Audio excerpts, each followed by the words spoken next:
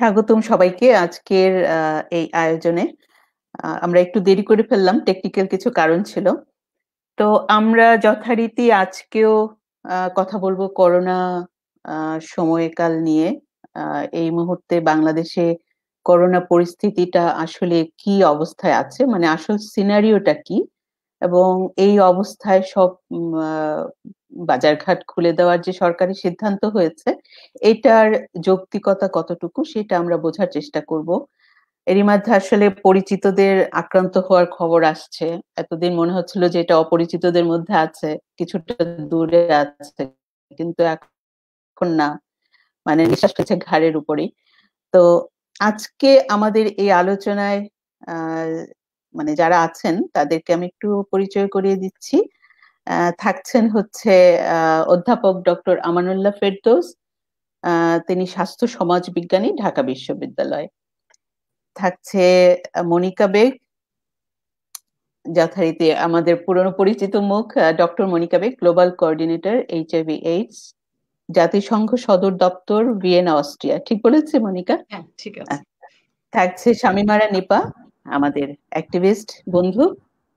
নিপাকেও অনেকেই চেনেন অনলাইনে।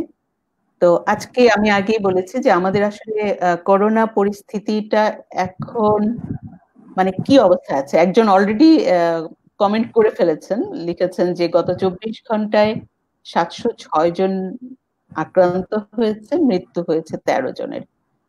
তো এইটা আসলে হয়তো বৈশ্বিক পরিস্থিতির দিকে তাকালে হয়তো এটা কম মনে হতে পারে, কিন্তু আসলে কি কম অবস্থায় আছে? আমি প্রথমেই প্রফেসর আমানের কাছে যাচ্ছি। আমরা আসলে এখানে সবাই বন্ধু, আমরা তুমি করে বলবো, কিছু মনে করবেন। আমান বল। ধন্যবাদ সুপ্রীতি। বাংলাদেশের অবস্থাটা এই মুহূর্তে প্রেডিক্ট করা খুবই কঠিন কাজ, কারণ সাফিসিয়েন্ট পরিমাণ টেস্ট না হওয়াতে খুব স্পেসিফিক্যালি বলা যাবে না যে আমরা এখন এই মুহূর্তে কোন অবস্থানে।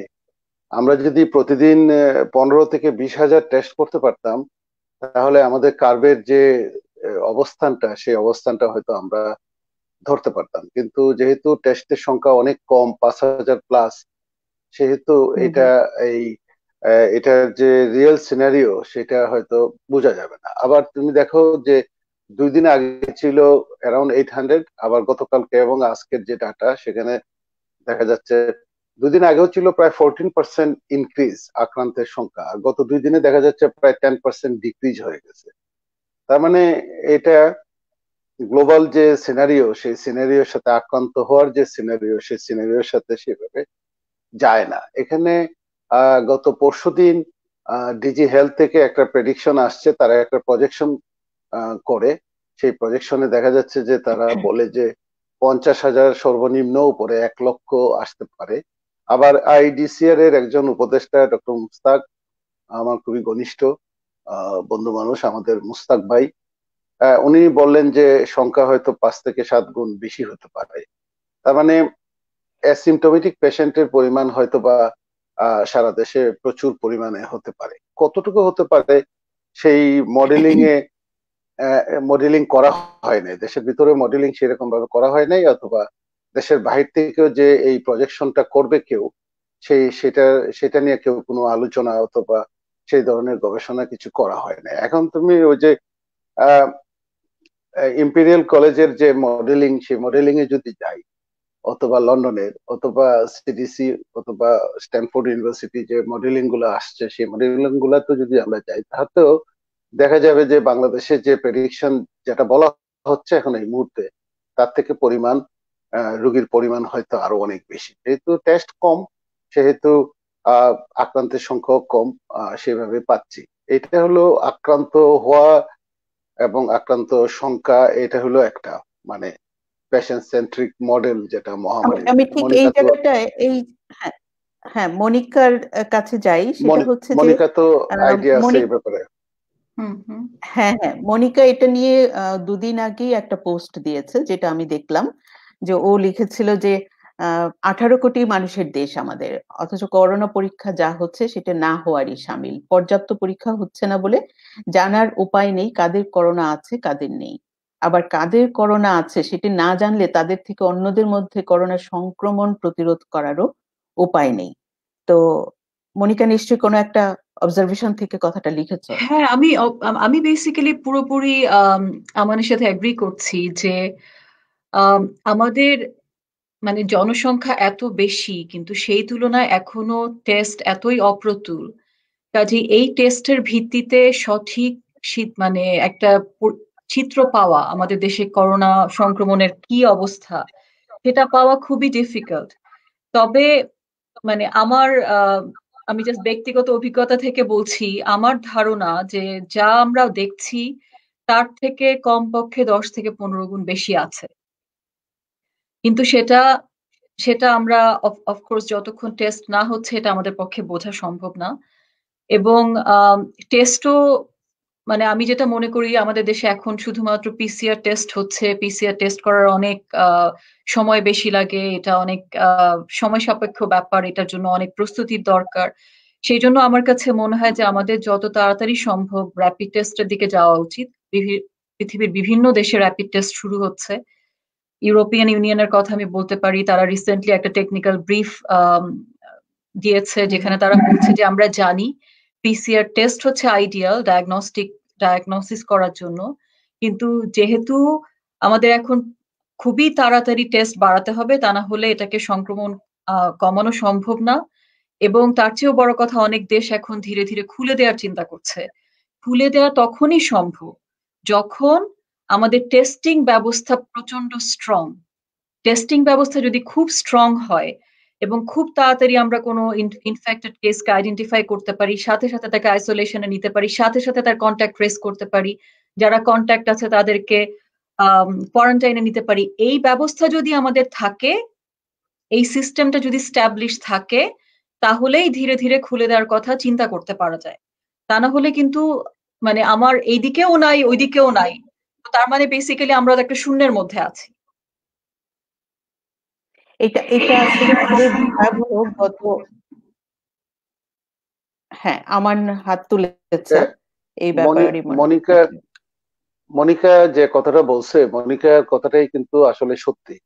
কিন্তু মনিকার এই কথাটা, আজকে যে কথাটা বললো, সেটা হয়তো খুবই কাজে আসবে বাংলাদেশের জন্য, যেহেতু ও একটা রেসপন্সিবল পজিশনে আছে। আমরা কিন্তু ফেব্রুয়ারির শেষের থেকে আমরা কিন্তু এই চিৎকার চেঁচামেচি শুরু করি। সুপ্রীতি, তুমি তো জানো যে আমি ব্যক্তিগতভাবে অনেকগুলা টেলিভিশনে এবং বিভিন্ন ভাবে, রাষ্ট্রীয়ভাবে বিভিন্ন ভাবে প্রভাবিত করার চেষ্টা করি যে র্যাপিড টেস্টিংটা শুরু করার জন্য, কিন্তু কোনো অবস্থাতে র্যাপিড টেস্ট করতে রাজি হচ্ছিল না। বাংলাদেশের অনেক রাজনৈতিক প্রভাবও আছে র্যাপিড টেস্ট করার জন্য, এবং বারবার রেফারেন্স দিচ্ছিল যে পৃথিবীর অন্য কোথাও র্যাপিড টেস্ট হচ্ছে না, আমরা কেন র্যাপিড টেস্টের দিকে যাবো। কিন্তু র্যাপিড টেস্ট কেন করা হয়, কি উদ্দেশ্যে করা হয়, সেটা সেটা ভালো করে বোঝাতে পারছিলাম না। কিন্তু গত এই 2-3 দিনের যে চেঞ্জটা আসছে, বিশেষত ইউরোপীয় ইউনিয়নে, যেটা মনিকা বললো একটু আগে, এবং আমেরিকা তো আমি গতকালকে পড়লাম যে আমেরিকা তো তারা এগ্রিড এবং অলরেডি স্টার্টেড। তো র্যাপিড, কারণ পিসিআর টেস্টের তো বাংলাদেশে এখন এই মুহূর্তে যে অবস্থা, তাতে একদম মানে অনেকটা অনেকটা টোটাল মিসম্যানেজমেন্ট। এমনও হচ্ছে যে 7 দিন লাগে যে রেজাল্ট আসতে। 48 ঘন্টা লাইনে দাঁড়িয়ে টেস্ট করার জন্য লাইন, বিশাল লাইন। এখন আমি একটা উদাহরণ হিসেবে বলি, দেখা যাচ্ছে যাদেরকে টেস্ট করা হচ্ছে তাদের 14% পর্যন্ত আক্রান্ত পাওয়া যাচ্ছে। তো একটা লাইনে যদি 100 জন লোক দাঁড়ায় বঙ্গবন্ধু মেডিকেল হসপিটালে, আর সেখানে যদি 14 জন করোনা আক্রান্ত রোগী থাকে, আর সেখানে যদি তাকে 48 ঘন্টা পর্যন্ত লাইনে দাঁড়িয়ে থাকতে হয়, তাহলে সে কি পরিমাণ, যেহেতু এটা এখন শুধুমাত্র ড্রপলেট না, মনিকা তো জানে ভালো করে যে শুধুমাত্র ড্রপলেট না, ইভেন মাইক্রো পার্টিকলস এ কথা বলার মাধ্যমে ছড়াচ্ছে, মাইক্রো পার্টিকলস এ ছড়াচ্ছে, সেখানে কি পরিমাণ সেটা আক্রান্ত। অথবা সেখান থেকে টেস্ট করার ধরলাম, টেস্টটা করলো, সে 48 ঘন্টা দাঁড়িয়ে থাকে, তারপরে সেখান থেকে সে বাড়িতে চলে গেল। বাড়িতে চলে যাওয়ার পরে সে যদি আরো 2 দিন 3 দিন লাগে তার টেস্টের রেজাল্ট পেতে, তাহলে সে কি পরিমাণ, সে তো ভিতরে ভিতরে সুপার স্প্রেডার হিসেবে কাজ করবে। এই প্রবলেম গুলা হয়ে যাচ্ছে এখন চিটাগাং এ বিভিন্ন জায়গাতে। এই ঝামেলাগুলো হচ্ছে, যেমন একটা উদাহরণ হিসেবে তোমাকে বলি, হবিগঞ্জ হসপিটালে 89 জন পেশেন্ট কোভিড-19 নিয়ে এই মুহূর্তে ভর্তি আছেন হবিগঞ্জ হসপিটালে। সেখানে 88 জনের কোনো উপসর্গ, 89 সেখানে 88 জনেরই কোনো উপসর্গ নাই এবং কোনো ধরনের কোনো উপসর্গ নাই। সেখানকার ডিসিও করোনা আক্রান্ত, কোনো উপসর্গ নাই। তাহলে এই যে অ্যাসিমটোমেটিক পেশেন্ট গুলা সারা দেশে ঘুরে বেড়াচ্ছে, অথবা যে সমস্ত ইয়াং পপুলেশনের ভিতরে যাদের উপসর্গ অনেক সময় বোঝাই যায় না, এই যে এটাই একটা বড় বিপদ হিসাবে আমাদের জন্য চলে। এই জন্য ওই যে মনিকা যে কথাটা বললো যে র্যাপিড টেস্টের কিন্তু এটাকে পলিটিসাইজ না করে যেই করুক না কেন, যে এটাকে যে গণস্বাস্থ্যই করুক আর যারাই করুক, এটাকে এর তো কোনো অল্টারনেটিভ নাই। যে আমি গবেষণা করতে গেলেও আমার এটা লাগবে, আমি কোনো ডিসিশন নিতে গেলেও আমাকে এই জিনিসটা লাগবে, আমি কোনো অ্যাকশনে যদি যেতে চাই, আমি যদি কোনো প্ল্যানিং এ যেতে চাই, কোনো স্ট্র্যাটেজি তৈরি করতে চাই, তাহলেও কিন্তু আমাকে র্যাপিড টেস্টে যেতেই হবে, যেটা মনিকা বললো। যদিও পিসিআর টেস্ট ছাড়া কনফার্ম করা যায় না, তো ঠিক আছে, র্যাপিড টেস্টে যারা পজিটিভ আসবে তাদেরকে আপনি পিসিআর টেস্ট করতে, তবুও তো আপনি বুঝতে পারলেন যে এই ক্লাস্টারে what is the percentage number of people or percentage of people already infected by COVID-19. এই জন্য আমি এই জায়গাটাতে আমাদের আমরা একটু পিছিয়ে আছি এবং আমাদের জন্য একটা পরিস্থিতিটা খুব বেশি একটা সুবিধাজনক মনে হচ্ছে না। আরেকটা জিনিস যেটা মনিকা বলল, যে ওই কথাটা আমি একটু বলি, সে যেটা যে জানে যে লকডাউনের ব্যাপারে আমাদের এখানে যেগুলো হচ্ছে একদম হযবরল অবস্থা। যেমন লকডাউনের দুইটা মডেল, আরো অনেক মডেল আছে, দুইটা মডেলে আমি 1.5 মাসের জন্য যেতে পারি, 60 ডেজে যেতে পারি, 75 ডেজ, 90 ডেজে যেতে পারি, আবার অনেক বেশি সময়ের জন্য যেতে পারি। যেমন 1918 সালে যখন স্প্যানিশ ফ্লু হয়, তখন কিন্তু 4-5 মাসের জন্য লকডাউন চলে গেছিল আমেরিকাতে, 6 মান্থ, এবং 2020 সাল নাগাদ লাগছিল তাদের ওপেন হতে ইকোনমি। কিন্তু 2020 সালে যখন ইকোনমি তাদের ওপেন হয়, তখন কিন্তু দেখা গেছে ইকোনমি ওয়াজ বুমিং, কিন্তু দে sustained around 4 to 6 month lockdown. এখন লকডাউন খুলতে গেলে যে ধরনের মডেলিং এ যাইতে হয়, মোস্ট মডার্ন যে দুইটা আইডিয়া, একটা হলো অক্সফোর্ডে একটা গ্রুপ কাজ করে, মনিকা তো জানে যে কোভিড-19 নিয়ে অক্সফোর্ডে একটা গ্রুপ কাজ করে। তাদের একটা মডেল হলো, হ্যাঁ, তাদের একটা কাজ হলো যে 50 জন যদি আক্রান্ত, 50 অথবা এর নিচে পার ডে যদি আক্রান্ত ইনফেকশন থাকে একটা কমিউনিটিতে, একটা দেশে, তাহলে তুমি আস্তে আস্তে লকডাউনটা তোলার চিন্তা ভাবনা করতে পারো, অথবা গত সপ্তাহ থেকে এই সপ্তাহ কমে আসছে এবং 50 জনে। আরেকটা হলো WHO তো একদম স্পেসিফিক্যালি বলে দিছে 6 এই ক্রাইটেরিয়া। একটা হলো ডিজিজটা কন্ট্রোলের ভিতরে আসছে কিনা। আমাদের এখানে তো ডিজিজটা কন্ট্রোলের ভিতরে আসা এটা তো এখনো বুঝাই যাচ্ছে না, এটা কার উঠবে না নামবে না, ডিজিজ কন্ট্রোলের ব্যাপারে তো এই জায়গাটা। আরেকটা হলো সেকেন্ড যেটা হলো, সেটা হলো হেলথ সিস্টেমে, তোমার হেলথ সিস্টেমে সেটা সে ট্রেস করতে পারে কিনা, টেস্ট করতে পারে কিনা এবং ট্রিটমেন্ট করতে পারে কিনা, সেটা তুমি এনশিওর হচ্ছে কিনা। এটা একটা হলো হটস্পট গুলাকে কন্ট্রোলের ভিতরে আনা গেল কিনা। হটস্পট বলতে শুধু নারায়ণগঞ্জ, জয়দেবপুর, গাজীপুর, হবিগঞ্জ তা না। হটস্পট বলতে ক্লিনিক এবং হসপিটাল সহ সেগুলো একটা কন্ট্রোলের ভিতরে আসলো কিনা। ওয়ার্ক প্লেস যেগুলো আছে, সেই ওয়ার্ক প্লেস গুলোতে প্রিভেন্টিভ মেজার নেওয়া হচ্ছে কিনা। এখন আমাদের ওয়ার্ক প্লেস যেগুলো খুলে দেওয়া হয়েছে, 500 মতো গার্মেন্টস, তুমি জানো সেই গার্মেন্টস এর কি প্রিভেন্টিভ মেজার নেওয়া হয়েছে সেটা তো দেখাই যাচ্ছে, এটা তো সবাই জানে, সবাই দেখছে। আরেকটা হইলো যে রিস্ক ইম্পোর্ট করা বন্ধ হইলো কিনা। এখন এই যে বিমান বন্ধ, সবকিছু বন্ধ, তারপরে কিন্তু দেশে তোমার ডেইলি 400 লোক কিন্তু ঢুকছে বিভিন্ন ভাবে, বিভিন্ন চার্টার ফ্লাইট ইন্ডিয়া থেকে আসছে, বিভিন্ন জায়গা থেকে আসছে। তাদেরকে কি করতেছে, এই যে টেম্পারেচার টেস্ট করে তাদেরকে বাড়িতে পাঠিয়ে দেওয়া হচ্ছে কোয়ারেন্টাইন। এখন টেম্পারেচার টেস্ট করে যদি কোভিড কনফার্ম করো, কোয়ারেন্টাইন করো, তাহলে তো হবে না। এটা তো মনিকা জানে যে কোয়ারেন্টাইন মানে ইউরোপ অথবা আমেরিকাতে অথবা অস্ট্রেলিয়াতে সবচেয়ে বেস্ট হলো অস্ট্রেলিয়া এবং নিউজিল্যান্ডে কোয়ারেন্টাইন, একদম 14 ডেজ ইনস্টিটিউশনাল কোয়ারেন্টাইন করে রাখতে হবে। তাহলে রিস্ক ইম্পোর্টিং। আর নাম্বার 6 হলো কমিউনিটিতে whether people are educated এবং তারা এনগেজড এবং এম্পাওয়ার্ড এবং নতুন ওয়ে অফ লাইফ, জীবন কিভাবে চালাতে হবে এই কোভিড-19 সিচুয়েশনে, সেই টেকনিক্স, সেই টেকনিক্যাল নো হাউটা জনগণ জানতে পারলো কিনা। এইরকম 6 ক্রাইটেরিয়া যদি ফুলফিল করে, তাহলে তুমি আস্তে আস্তে লকডাউন তোলার কথাটা চিন্তা করতে পারো। এখন চিন্তা ভাবনা না করে প্রশ্ন আছে এখানে, শোনো, সেটা হচ্ছে, আমার প্রশ্নটা হচ্ছে যে বাংলাদেশে আমরা লকডাউনের কথা বলছি। তো প্রশ্নটা হচ্ছে যে বাংলাদেশে কি আদৌ কোনো লকডাউন ছিল গত এই যে ১.৫ মাস ধরে আমরা যেটা দেখছি? কারণ সরকারিভাবে সাধারণ ছুটি ঘোষণা করা হয়েছিল। আ এটা তো সরকারিভাবে লকডাউন করার কথা বলা হয়নি। যদিও মানুষকে বিভিন্নভাবে লকডাউনের পরিস্থিতি বোঝানো হচ্ছিল। কিন্তু আদৌ কি লকডাউন ছিল কিনা? লকডাউনটা ঢাকাতে ছিল না, কিন্তু ঢাকার বাহিরে বিভিন্ন জেলাতে এবং বিভিন্ন উপজেলাতে লোকজন ভয় পেয়ে ঘরে ঢুকে গেছে। সো ঢাকার বাহিরে জেলা এবং উপজেলাগুলোতে আমি যদি লকডাউনের কথা বলি, তাহলে কিছুটা মানুষ ভয়ে ঘরে ঢুকে যায়, সেটা ছিল শুরুর দিকে। আর ঢাকাতে কখনোই লকডাউন ছিল না, চিটাগাঙে কখনোই লকডাউন ছিল না, নারায়ণগঞ্জে কখনোই লকডাউন ছিল না। এগুলোকে লকডাউন বলে না। লকডাউন করতে হলে যে একটা কমিটি করে দিতে হয়, এলাকা ভিত্তিক মানুষকে বুঝাতে হয় ঘরের বাইরে যায়। লকডাউন বলতে এখানে ছিল একটা বাঁশের বাঁশ দিয়ে একটা রাস্তা বন্ধ করে দেওয়া, আর ডাউন হলো বাসের নিচে দিয়ে মানুষ যাওয়া আসা করতেছে, এটাই ছিল লকডাউন। এখন সেরকম ছিল না। এবং লকডাউনের কথাটা যখন আমরা বললাম যে 8ই মার্চে যখন প্রথম ধরা পড়লো বাংলাদেশের রোগী, তখন কিন্তু লকডাউনের কথা বললাম।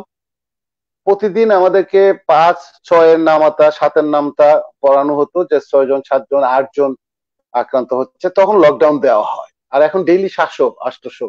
এখন লকডাউনের নামে যা হচ্ছে তা কিন্তু এক ধরনের সমন্বয়হীনতা।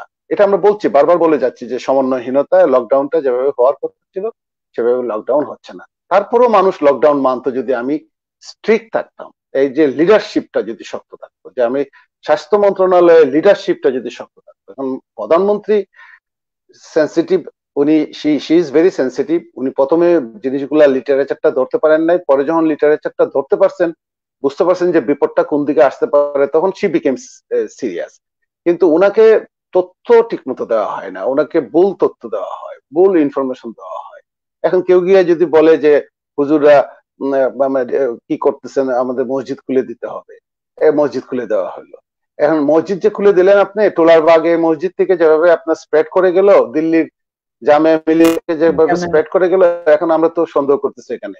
তা এই যে দোকান মালিক সমিতি, তার আগে বললো আমাদের বিক্রি বন্ধ হয়ে গেছে, সারা পৃথিবীতে তো ব্যবসা বাণিজ্য নাই। আপনি সারা বছর ব্যবসা করলেন, সারা জনম ধরে ব্যবসা করলেন, এখন 1-2 মাস আপনি খাওয়াতে পারবেন না? সারা পৃথিবীতে তো ঠিক একই অবস্থা।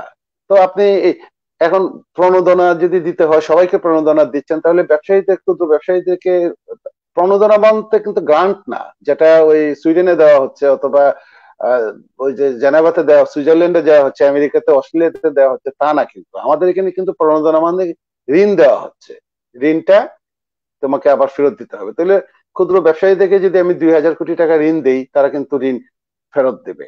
এবং এই ঋণ দিতে গেলে যে টাকার পরিমাণ দরকার, সে টাকা কিন্তু বাংলাদেশে কোনো সমস্যা নাই। আমি আবারও বলি, আমাদের যে বাজেট এবং যে অ্যানুয়াল ডেভেলপমেন্ট প্ল্যান, যেটা এডিবি যেটা আছে, সেটা এখনো প্রায় 80,000 কোটি টাকার উপরে আনস্পেন্ট অবস্থায় পড়ে আছে। সেই টাকা থেকে কিন্তু টাকা জোগাড় করে দেওয়া যেতে পারে। এগুলা কিন্তু কোনো কথা না। কিন্তু এগুলো হলো বিভিন্ন বিভিন্ন ব্যবসায়ী, 73%, 74% ব্যবসায়ী হলো পার্লামেন্টে। ব্যবসায়ীরা অনেক জায়গাতে তাদের প্রেসারে চাপে পড়ে এখন এই জিনিসগুলো খুলে দেওয়া হচ্ছে। অতএব লকডাউন বলতে যেরকম বোঝায়, সেই রকম লকডাউন কখনো ছিল না। তাহলে এইখানে হচ্ছে যে আমাদের একটা কথা বলা হচ্ছে যে দেশটা আসলে ব্যবসায়ীদের দেশ হয়ে গেছে। যে দেশ এখন মানুষের কথা ভাবছে না। সাধারণ মানুষ তো সেখানে মানে মানুষের মধ্যেও আবার ভেদাভেদ আছে। ভিআইপি মানুষ, সাধারণ মানুষ, হ্যাঁ? এরকম। আমি একটু শামীমারা নিপার কাছে, মনিকার কাছে যাওয়ার আগে নিপার কাছে একটু আসতে চাই। কারণ আ সেটা হচ্ছে যে মানে তুমি কি দেখছো এখন? কি হচ্ছে আসলে?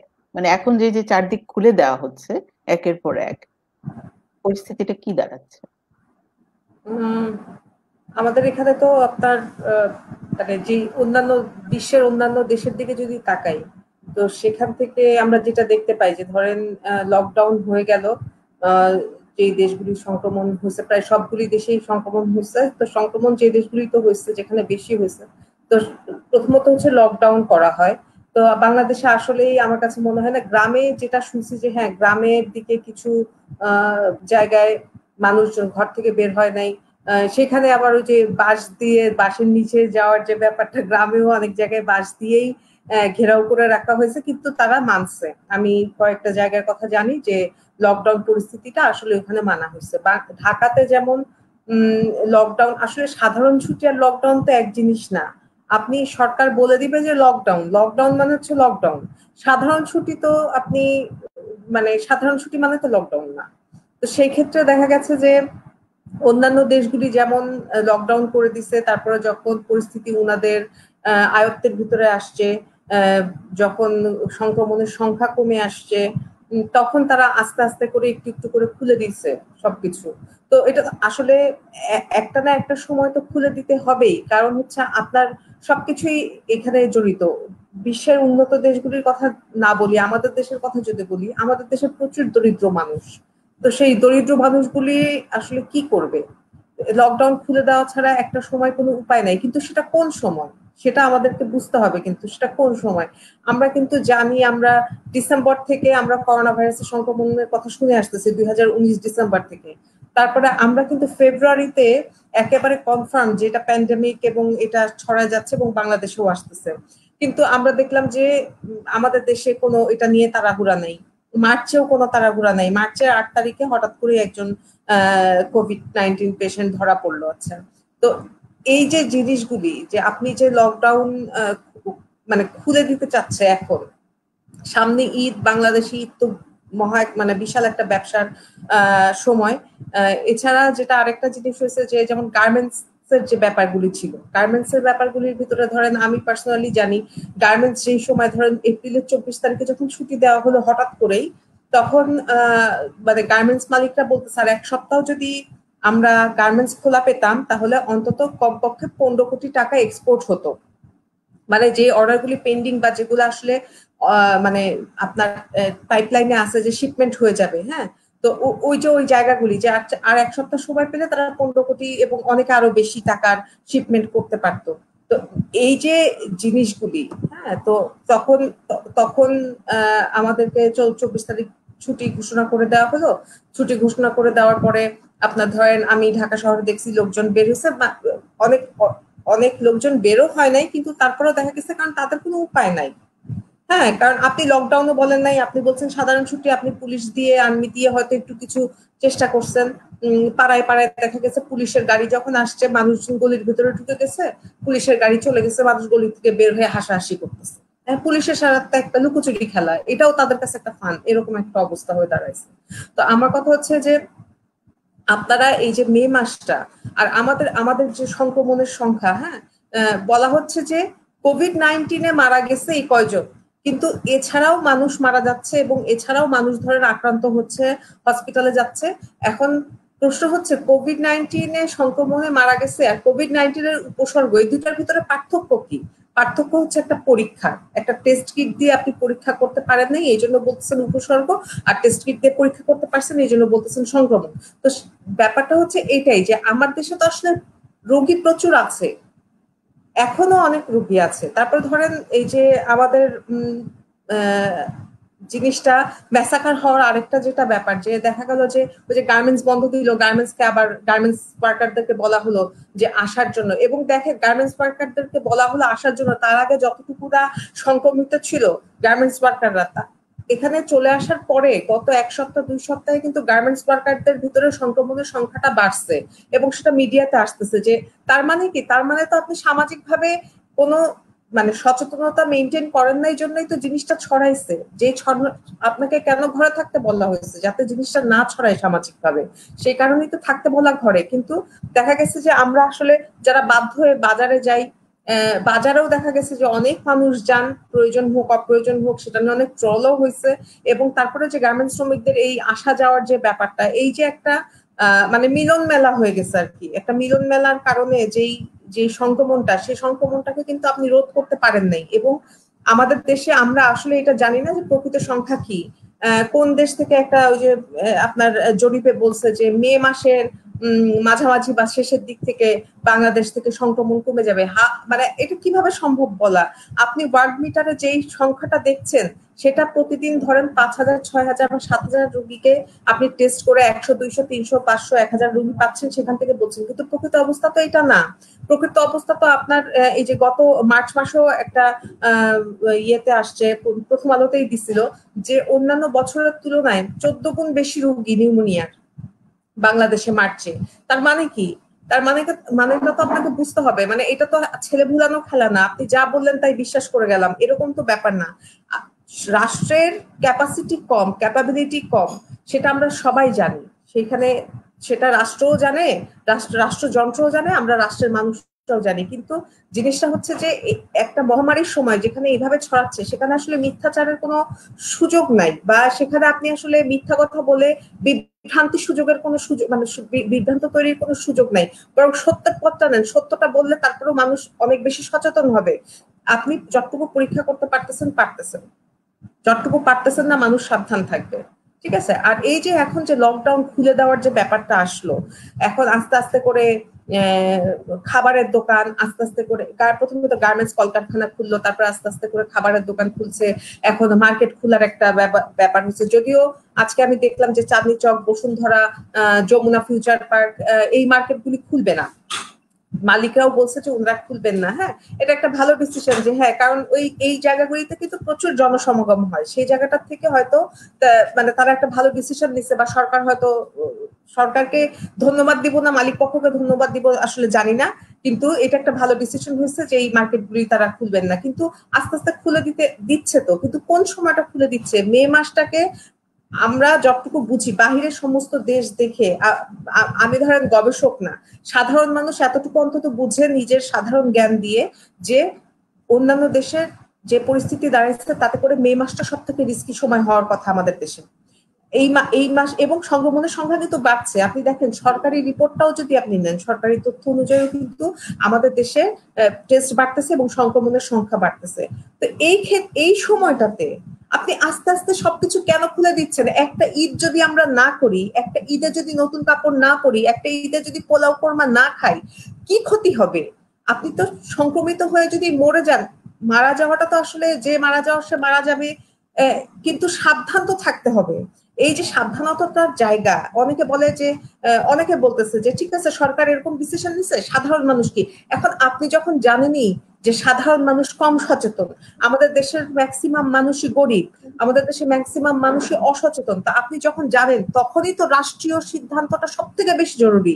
তখনই তো রাষ্ট্র চাপাই দিবে যে হ্যাঁ, এটা করা যাবে না, এই সংক্রমণের সময়টাতে মানুষজনের বের হওয়া যাবে না, এই সামাজিক যে মেলামেশা সেটা করা যাবে না, বা ঈদ উদযাপন, ঈদ আমরা পরেও উদযাপন করতে পারবো, আরো ঈদ আসবে, বেঁচে থাকলে আরো ঈদ উদযাপন করা যাবে, আরো ব্যবসা করা যাবে। তো আমার কাছে মনে হয় যে অন্তত মে মাসটা পর্যন্ত সাবধানতা অবলম্বন করা অনেক বেশি জরুরি ছিল।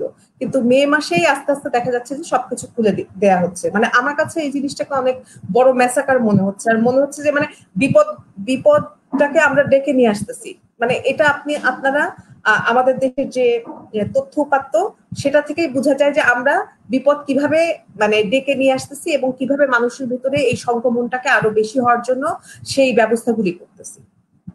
ধন্যবাদ নিপা। এটা আসলে বেশ কয়েকটা পয়েন্ট আসলো, যে এটা আমরাও আসলে যারা মানে খবরাখবর রাখছি আমরা জানি যে বিপদগুলো কিভাবে ডেকে আনছে। কারণ যে সমস্ত দেশ একটু একটু করে খুলে দিচ্ছে, তাদের এখন সংক্রমণ একটা সময় হাই ছিল, সেগুলো থেকে যখন কমে আসছে তারা অল্প অল্প করে খুলে পরীক্ষা করছে।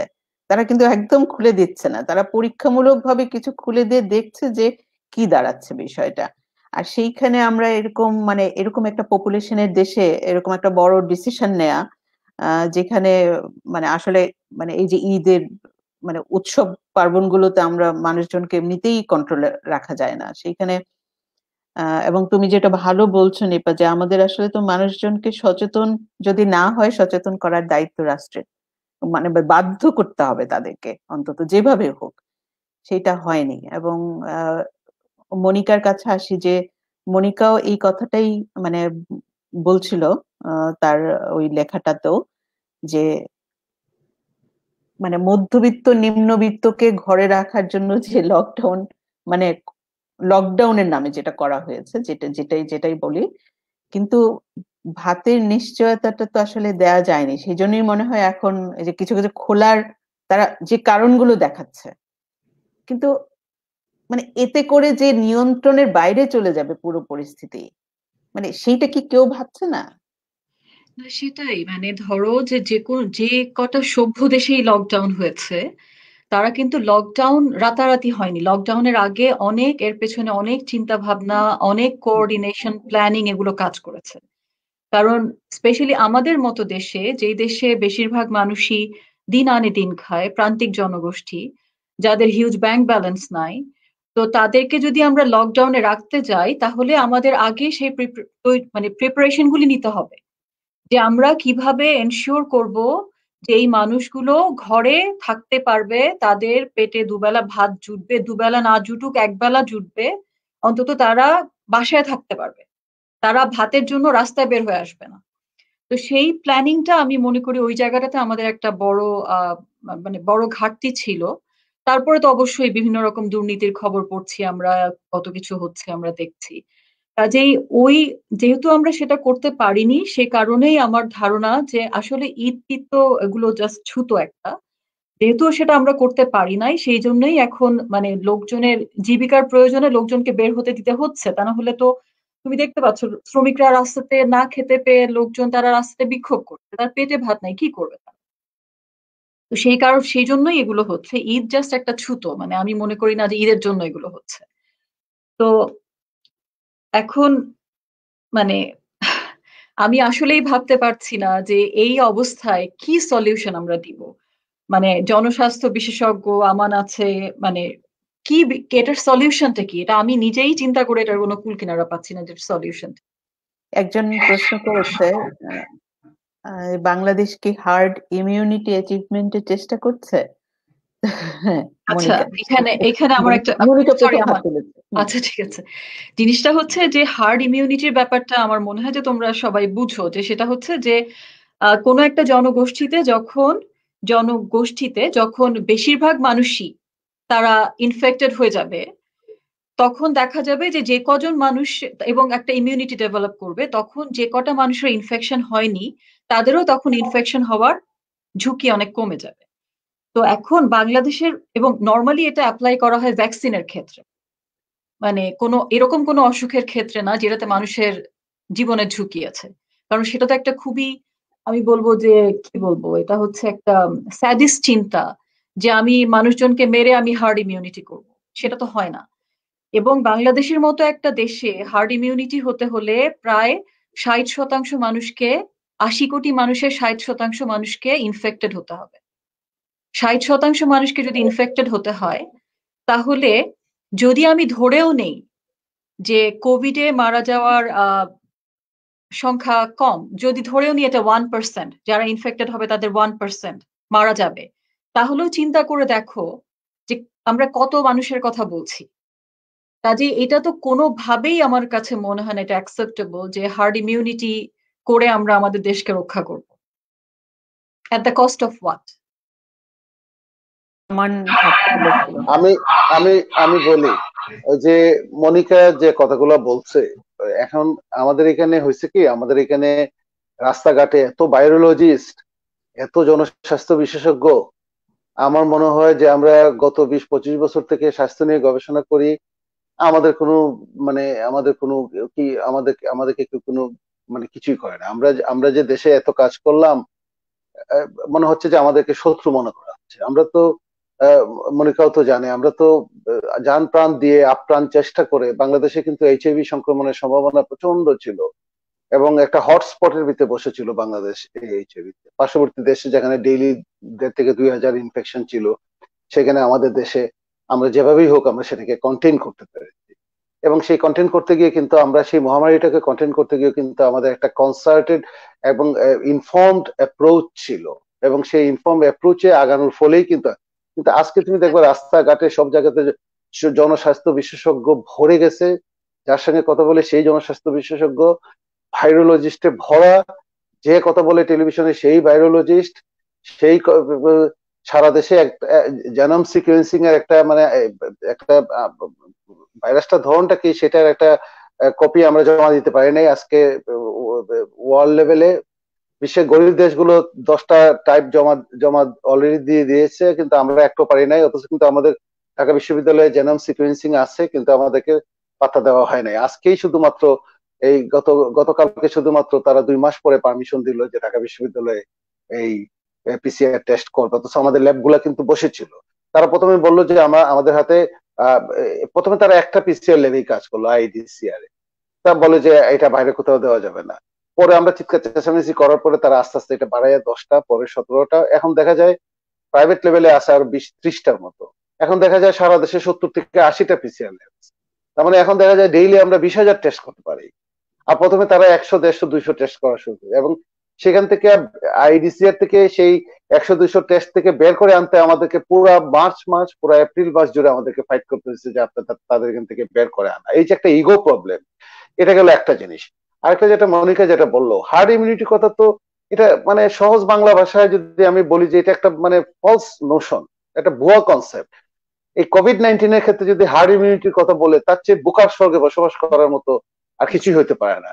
যারা মহামারী নিয়ে কাজ করে, যারা এপিডেমিওলজি, যারা এই যে আপনার এই যে এই প্যান্ডেমিক নিয়ে কাজ করে, তারা খুব ভালো করে জানে যে এই কোন ক্ষেত্রে হার্ড ইমিউনিটির কথা বলা আছে এবং কোন ক্ষেত্রে হার্ড ইমিউনিটি হয়। আমাদের এখানে যদি হার্ড ইমিউনিটির কথা বলি, তাহলে আজকে 10 কোটি লোক আক্রান্ত হবে। 10 কোটি লোকের ভিতরে যদি 1% বা কেন বলি, আরো পার্সেন্টেজ তো দেখা যাচ্ছে কোথাও কোথাও একটু বেশি। যদি আছে ধরলাম সর্বনিম্ন 1% যদি আমি বলি, তাহলে 1% যদি আক্রান্ত হয়, তাহলে আমাদের এখানে 10 লক্ষ লোক মারা যাবে। 10 লক্ষ লোক মারা গেলে আমাদের অবস্থান থাকবে, দেশের স্টেবিলিটি থাকবে, দেশের সোশিও ইকোনমিক স্টেবিলিটি থাকবে, পলিটিক্যাল স্টেবিলিটি থাকবে, সারা দেশে তো একটা অরাজকতার সৃষ্টি হয়ে যাবে। অর্থাৎ হার্ড ইমিউনিটির কথা যারা চিন্তা ভাবনা করছেন, অনেকে বলেন যে সুইডেনের কথা, কিন্তু সুইডেনে তখন ডেথ রেট বেড়ে যাচ্ছে। হার্ড ইমিউনিটির কথা বলছেন আপনারা, লকডাউনের কথা বলছেন, লকডাউনের এই মানে এটাকে বলে কমপ্লাসেন্স, এবং এই যে কমপ্লাসেন্সি এবং এই যে ইডিওসিনক্রেসি, যে উদাসীনতা, এই যে পারসিভড ইনসাসেপ্টিবিলিটি বলে যে আমার কিছু হবে না, সাসেপ্টেবল এবং ইনসাসেপ্টিবিলিটি, আমার কিছু হবে না, এগুলো আজকে রাশিয়াকে কোথায় নিয়ে যাচ্ছে? রাশিয়ার কি অবস্থা, ব্রাজিলের কি অবস্থা? ব্রাজিলের প্রেসিডেন্ট পাত্তাই দেয় নাই, এখানে সেখানে ঘুরে বেড়াইছে, এটা করছে ওইটা করছে, বিভিন্ন অনুষ্ঠানে গেছে, সে পাত্তাই দেয় না। আজকে ব্রাজিলের কি অবস্থা? এই ভারতের কি অবস্থা হচ্ছে? এই গত এই যে 5-6 দিন থেকে ভারতের কি অবস্থা হচ্ছে? তো এই কথাগুলো কিন্তু আমরা বলছি, টেলিভিশনে বলছি। একটু আগে আমি একটা টেলিভিশনে সাক্ষাৎকারে কিন্তু কথাগুলো বললাম, কিন্তু কে কোথায় কি শুনছে? এই যে আমেরিকার কথা বলেন, আমেরিকার মতো দেশে, এইরকম একটা দেশে, ব্রিটেনের মতো দেশে, যেখানে আমরা ব্রিটেনের স্বাস্থ্য ব্যবস্থাকে ফলো করে আমাদের পাবলিক হেলথ গড়ে তুলছি, মনিকা তো জানে এটা, যে তাদের মডেলটাও আমরা কিন্তু উই ডিড রেপ্লিকেট হিয়ার। এটাকে আমরা সেই ব্রিটেনের মতো দেশে বরিস জনসন এই হার্ড ইমিউনিটির কথা শুরুর দিকে চিন্তা করে নিজেই আক্রান্ত হয়ে আজকে কি অবস্থা। আমেরিকার অবস্থাটা চিন্তা করে দেখো, মিলিয়ন প্লাস। চিন্তা করে দেখো, ডেথ প্রায় 80,000 প্লাস হয়ে যাচ্ছে, এবং লাখ খানেক। আজকে গতকালকে না পরশুদিন ট্রাম্প বললো যে কিছু লোক মারা যাবে, আরো কিছু মারা যাবে, আমরা লাখ 1.5 লাখ লোক মারা যাওয়ার প্ল্যান। তো এইগুলো তো এক ধরনের পাগলামির পাগলের প্রলাপ। আর একটু আগে নিপা যে কথাগুলো বললো যে যে আমাদের দেশে এই মহামারীতে মেইন মহামারীর আরেকটা মহামারী হয়ে যায় যদি আমি তথ্য লুকাই, যদি তথ্য সন্ত্রাস করি, তথ্য যদি আমি সাপ্রেস করি। লজ্জা পাওয়ার কিছু নাই। যেখানে আমেরিকার মতো দেশ, ইউরোপের মতো দেশ, বিভিন্ন উন্নত রাষ্ট্রগুলা তারা লজ্জা পাচ্ছেন না, কারণ আমি যত টেস্ট করব তত আমি আইডেন্টিফাই করতে পারবো, তত তাকে আমি আইসোলেশন নিতে পারবো, তত অ্যাসিমটোমেটিক পেশেন্টের পরিমাণ কমে আসবে, তত আমি এটাকে কন্ট্রোলের ভিতরে আনতে পারবো। মানুষ তো এমন মারা যাবে, কিন্তু মহামারীটাকে মানুষ কেন ভয় পায়? মানুষ তো রোড অ্যাক্সিডেন্টে প্রতিদিন অনেক মানুষ মারা যাচ্ছে, বিভিন্ন ধরনের রোগে মারা যাচ্ছে। সারা পৃথিবীতে এইচআইভ এইডস প্রতিদিন কতজন মারা যাচ্ছে, ইয়ারলি কতজন মারা যাচ্ছে, কোভিড থেকে অনেক বেশি। তাহলে মানুষ সেগুলোকে ভয় পাচ্ছে না কেন? ভয় পাচ্ছে কিন্তু কেন? কারণ আনসার্টিনিটি। কেন ভয় পায়? কখন কে মারা যাবে, কোন সময় মারা যাবে, কিভাবে আক্রান্ত হবে, সেটা সে জানে না। এই যে আনসার্টিনিটি, এবং এই আনসার্টিনিটির কারণে একটা দেশ লকডাউনে চলে গেলে লং টাইমের জন্য যদি সেই দেশটাতে প্রচুর পরিমাণে লোকজন থাকে, ব্যবসা অটোমেটিক্যালি কমে যাবে। এই যে জ্যাকমা বলছে যে বহু ব্যবসা করছি, যদি বেঁচে থাকি তাহলে আরো ব্যবসা হবে, আরো ব্যবসা করতে পারবো। আপনারা বহু ব্যবসা করছেন, 2020 সালটা যদি বেঁচে থাকতে পারি আমরা, 2021 সালে 22 সালে আমরা অনেক ব্যবসা করতে পারবো, আমাদের ব্যবসার কোনো অসুবিধা হবে না। 2020 সালটা হলো বেঁচে থাকার বছর, আমাদেরকে বেঁচে থাকতে হবে। ইনফরমেশন লুকিয়ে, সাপ্রেস করে, মানুষকে ওই যে ক্র্যাকডাউন করে, ধরে বেঁধে অ্যারেস্ট করে, কে কোথায় কার্টুন, কি কার্টুন ছাপিয়েছে ছেলেটা, আমি তো দেখলাম সে তার যে কার্টুন গুলা, এই কার্টুন গুলা তো কোনো মানে কি না, anti subversive to the state, এরকম কোনো কার্টুন তো না, তাকে আপনি অ্যারেস্ট করলেন, লোকজনকে কথা বলতে দিচ্ছেন না। তো এইভাবে করে কিন্তু আপনি মহামারী ঠেকাতে পারবেন না। আরেকটা কথা যেটা নিপা একটু আগে বললো, মনিকা বললো যে কতজন মারা গেছে, মহামারীর ডেড বডি কিন্তু লুকানো যায় না। আমরা কিন্তু আগামী বছর ঠিক এইরকম টাইমেই, এই বছরের কহর্ট অ্যানালিসিস করে, এই মান্থ ওয়াইজ অ্যানালিসিস করে আমরা কিন্তু বের করে ফেলবো যে ফেব্রুয়ারি মাসে, মার্চ মাসে, এপ্রিল মাসে, মে মাসে কতজন বেশি মানুষ মারা গেল বাংলাদেশে। প্রতিদিন বাংলাদেশে ডেইলি 2,500 লোক মারা যায়, মাসে 75,000 লোক মারা যায়, 75,000। আমরা কিন্তু বের করে ফেলবো যে সারপ্লাস কতজন মারা গেলেন, এবং প্রিভিয়াস ইয়ারের সাথে 2020 এবং 2021-এর ডাটা যখন আমরা কম্পেয়ার করব, সহজ হিসাব, ঐকিক অঙ্ক, এটার জন্য বিশাল গবেষক হওয়ার দরকার পড়ে না, আমরা কিন্তু বের করে ফেলবো। অতএব এগুলো লুকানো যাবে না। এখন যে কাজটা করা দরকার, আসলে কি করা দরকার, সেটা হলো শক্ত হাতে আমাদের যে এই যে সংক্রমণ প্রতিরোধ আইন, যেটা বাংলাদেশে 2018 সালে যেটা আবার কি করা হয়, রেকটিফাই করা হয়, সেখানে স্পষ্ট ভাষায় বলা আছে এইরকম মহামারীর সময়ে, মহামারীতে যখন এইরকম মহামারীর 4th স্টেজে যাবে, স্টেজ 1, 2, 3 এবং 4-এ, এখন তো আমরা স্টেজ 4-এ আছি, কমিউনিটি সংক্রমণ হচ্ছে। স্টেজ 4-এ যখন যাবে, তখন আমরা কি করব, তখন আমাদের সমস্ত স্বাস্থ্য ব্যবস্থাটা চলে আসবে প্রধানমন্ত্রী দপ্তরে, প্রধানমন্ত্রীর হাতে, এবং উনি ওনার একক সিঙ্গেল হ্যান্ডে উনি এটা কন্ট্রোল করবেন, এবং স্বাস্থ্য মন্ত্রণালয়ে চলে আসবে। স্বাস্থ্য মন্ত্রণালয়ে আসবে, এই স্বাস্থ্য মন্ত্রণালয় মেম্বার সেক্রেটারি হিসেবে কাজ করবে। তো স্বাস্থ্য মন্ত্রণালয়ের অবস্থা দেখেন, স্বাস্থ্য আমি স্বাস্থ্য মন্ত্রণালয়ের অবস্থা দেখেন, শক্ত হাতে যে একটা মানে জিনিসটাকে ডিল করার জন্য একটা লিডারশিপ স্বাস্থ্য মন্ত্রণালয়, এককভাবে একজন ব্যক্তি কি করবেন। এখানে একটু মনিকা বলার আগে আমি একটু জিনিস যোগ করি, সেটা হচ্ছে আমানের কথায় অনেকগুলো বিষয় উঠে আসছে, যেগুলো নিয়ে আসলে আমরা বিভিন্ন সময় আলোচনা করছি, আলোচনা হচ্ছে, যে এই যে প্রথমেই বলেছো যেটা ইগো প্রবলেম, হ্যাঁ, যে শুরুতে মানে ওই একটা সংস্থা ছাড়া আর কোনো সংস্থাকে দায়িত্ব দেওয়া হয়নি, এবং আমরা তখন ওই একটা সংস্থার নাম আগে কোনোদিন শুনিনি, ওই সময় শুনেছি, মানে এই করোনা আসার পরেই আসলে এটা, তোমরা যারা জনস্বাস্থ্য নিয়ে কাজ করো তোমরা হয়তো জানতে, আমরা জানতাম না সাধারণ মানুষ। তো এখন ধরো যখন গণস্বাস্থ্য সংস্থা চাইলো যে কিট তারা ইয়ে করবে, সেইখানে একটা ইগো প্রবলেম দেখলাম, কি মানে দলাদলি, মানে টানা হেচড়া হলো। তারপর এখন বলছো তোমাদের ল্যাব আছে, আরো দেশে বেসরকারি ভাবে আরো অনেকগুলো ল্যাব আছে। এটা এইগুলো যদি শুরুতেই যদি একযোগে কাজ করতো, ওই যে একটা সমন্বয় যদি থাকতো, এবং আসলে মানে এটা কি, মানে আমার যেটা মনে হয় যে একটা প্রচেষ্টা, রাষ্ট্রীয়ভাবে মানুষকে বাঁচানো, সাধারণ মানুষের পাশে থাকার যে একটা প্রচেষ্টা যদি থাকতো, তাহলে এই সমন্বয়টা অবশ্যই থাকতো, যে যে যার দায়িত্ব, সবার দায়িত্ব সবকিছু না, যে যে বিষয়ে বিশেষজ্ঞ সেই সময় সেই কাজটাই তাকে করতে হবে। এখন যেমন আমরা বলি যে এখন জনস্বাস্থ্য বিশেষজ্ঞ, ডাক্তার, তাদের এখন মুখ্য ভূমিকায় থাকার কথা ছিল, এখন কোনো পলিটিশিয়ানদের মুখ্য ভূমিকা থাকার কথা না তাদের, কিন্তু আমরা আলটিমেটলি মানে এটার উল্টোটা দেখেছি। তারপর আরেকটা যেটা প্রশ্ন হচ্ছে তথ্য সন্ত্রাস, সেটা আমরা গত কয়েকদিনেও দেখেছি যে সরকারিভাবে তো সবকিছু লুকানোর একটা প্রবণতা আমরা দেখছি, সবকিছুই। এক হচ্ছে তো টেস্ট ঠিক মতো হচ্ছে না, তারপর আমরা যে সংখ্যাটা পাচ্ছি সেটাও আমরা বিশ্বাস করছি না, কারণ আমরা জানি যে এর চেয়ে সংখ্যাটা অনেক বেশি, এবং মৃতের সংখ্যাটাও আসলে ঠিক না, কারণ যখন মারা যাচ্ছে, যখন তুমি টেস্ট করছো তখনই বলতে পারছো যে পজিটিভ ছিল, কিন্তু যে লোকটার টেস্ট হয়নি, এরকম সারা বাংলাদেশে প্রচুর মানুষ মারা যাচ্ছে, তুমি তো বলতে পারো না যে আসলে প্রকৃত সংখ্যা কত।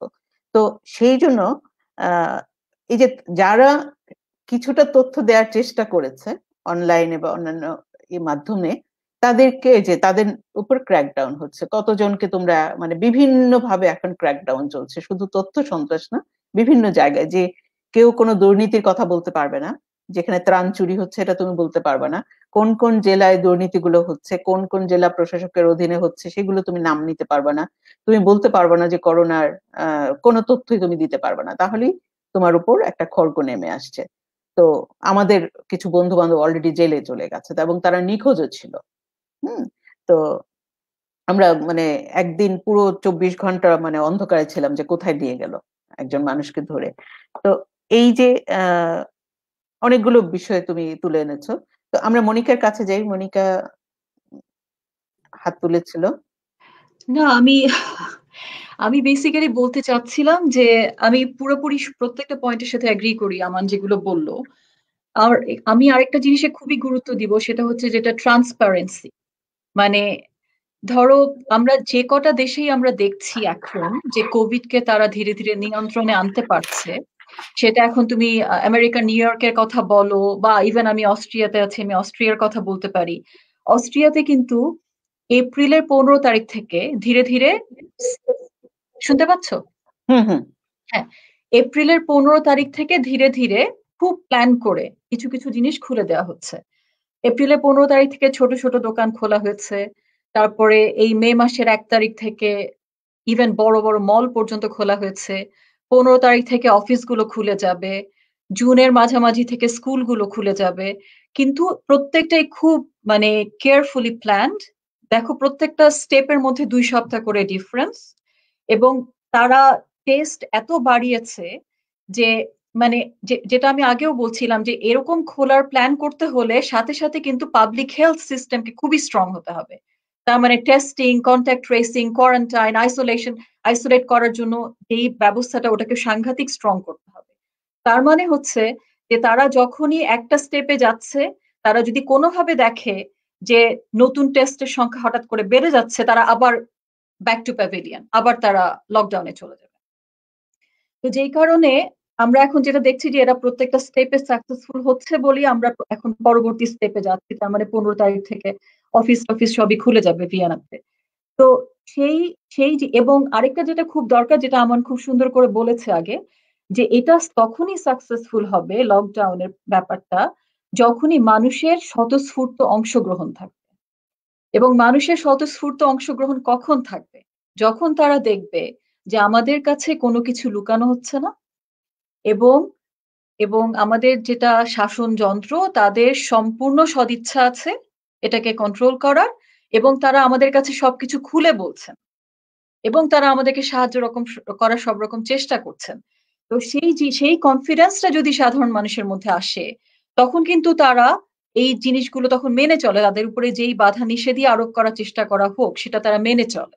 যেটা আমি এখানে দেখতে পাচ্ছি যে লোকজন নিজে স্বইচ্ছাই সবকিছু পালন করছে। এখানে কেউ কোনো কিছু এনফোর্স করছে না, পুলিশ দাঁড়িয়ে নেই বা আর্মি রাস্তাতে নেই, এরকম কোনো কিছু নেই। তো সেই জিনিসগুলো তো আমাদের দেশে হয়নি, এবং আমি আমি জানি না সেটা আদৌ আমাদের দেশে সম্ভব কিনা। তো সেটা যদি সম্ভব না হয়, সেই ক্ষেত্রে আমাদের যদি এই এপিডেমিককে কন্ট্রোল করতে হয়, অলরেডি ইটস টু লেট, কিন্তু তারপরেও যদি আমাদেরকে আরো মানে বিপর্যয়ের হাত থেকে আমরা একটু যদি আমাদেরকে বাঁচাতে পারি, সেটা করতে হলে খুব স্ট্রিক্টলি এই লকডাউন এনফোর্স করতে হবে। এটার কোনো বিকল্প দেখছি না আমি। সেটাকে খুব স্ট্রিক্টলি এনফোর্স করতে হবে, এবং অ্যাট দ্য সেম টাইম আমাদের প্রান্তিক জনগোষ্ঠী, শুধু না মধ্যবিত্তকে তাদের ঘরে খাবার পৌঁছে দেওয়ার ব্যবস্থা করতে হবে। এটা কিন্তু সরকারেরই দায়িত্ব, এটা অন্য কেউ করে দিবে না। মানে সেই জন্যই আমাদের সরকার আছেন, তাকে এই দায়িত্ব নিতে হবে। আর হচ্ছে যে এইটা করলেই তবেই হয়তো আমরা এটাকে কন্ট্রোল করতে পারি। আর যেটা আমাদের সাথে আমি পুরোপুরি একমত, হার্ড ইমিউনিটির প্রশ্নই আসে না। এই হার্ড ইমিউনিটির কথা যারা বলছেন, তারা বেসিক্যালি একটা সুইসাইড স্কোয়াডের কথা বলছেন, যেখানে আমরা লাখ লাখ মানুষের মৃত্যুকে আমরা অ্যাকসেপ্ট করে নিতে হবে আমাদেরকে। সেটা কোনো আমরা তো আমাদের গণতান্ত্রিক দেশ, এখানে তো স্বৈর শাসন নাই। এটা তো আমরা কোনোভাবে অ্যাকসেপ্ট করতে পারি না।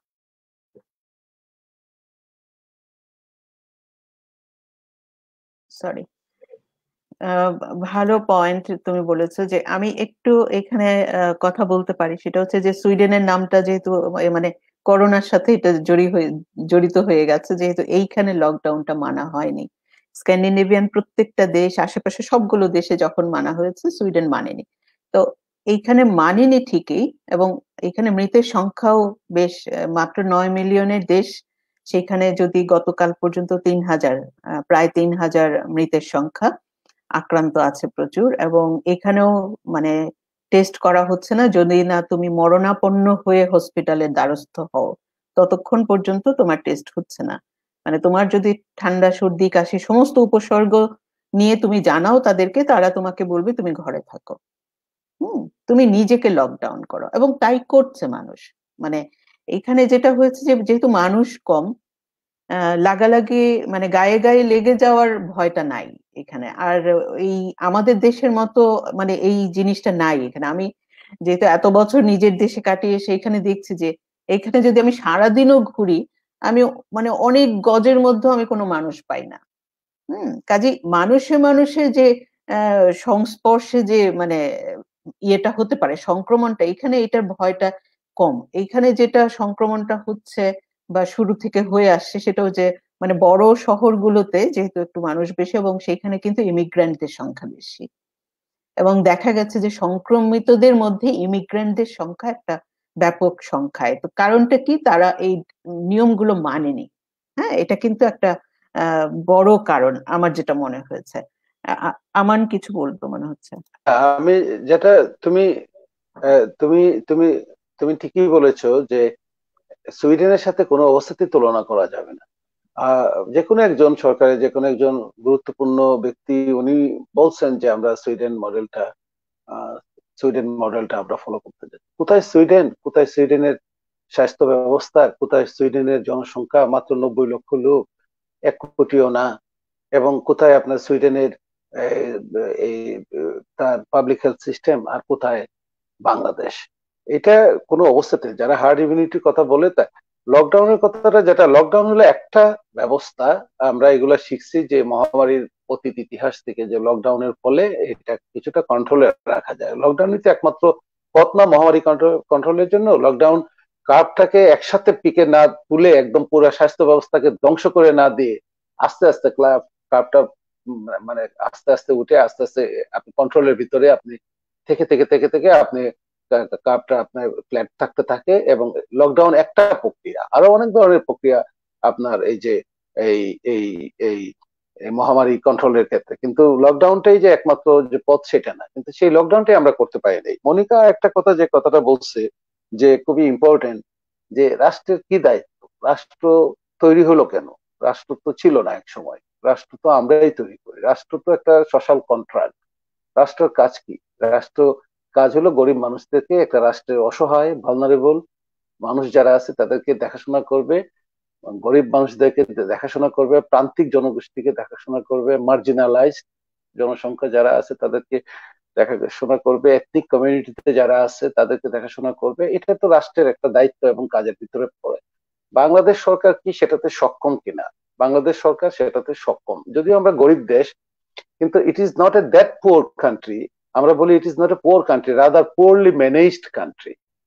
গরিব দেশ হতে পারে, কিন্তু এটার ম্যানেজমেন্টটা যতটুকু রিসোর্স আছে তাতে এটার ম্যানেজমেন্টটা এত পোরলি ম্যানেজ যে এটা, যেমন একটা উদাহরণ হিসেবে বলি, বাংলাদেশ থেকে প্রায় 50 গুণ বড় দেশ অনেক দেশ আছে পৃথিবীতে যাদের যে খাদ্য উৎপাদন তার থেকে বেশি আমরা খাদ্য উৎপাদন করি।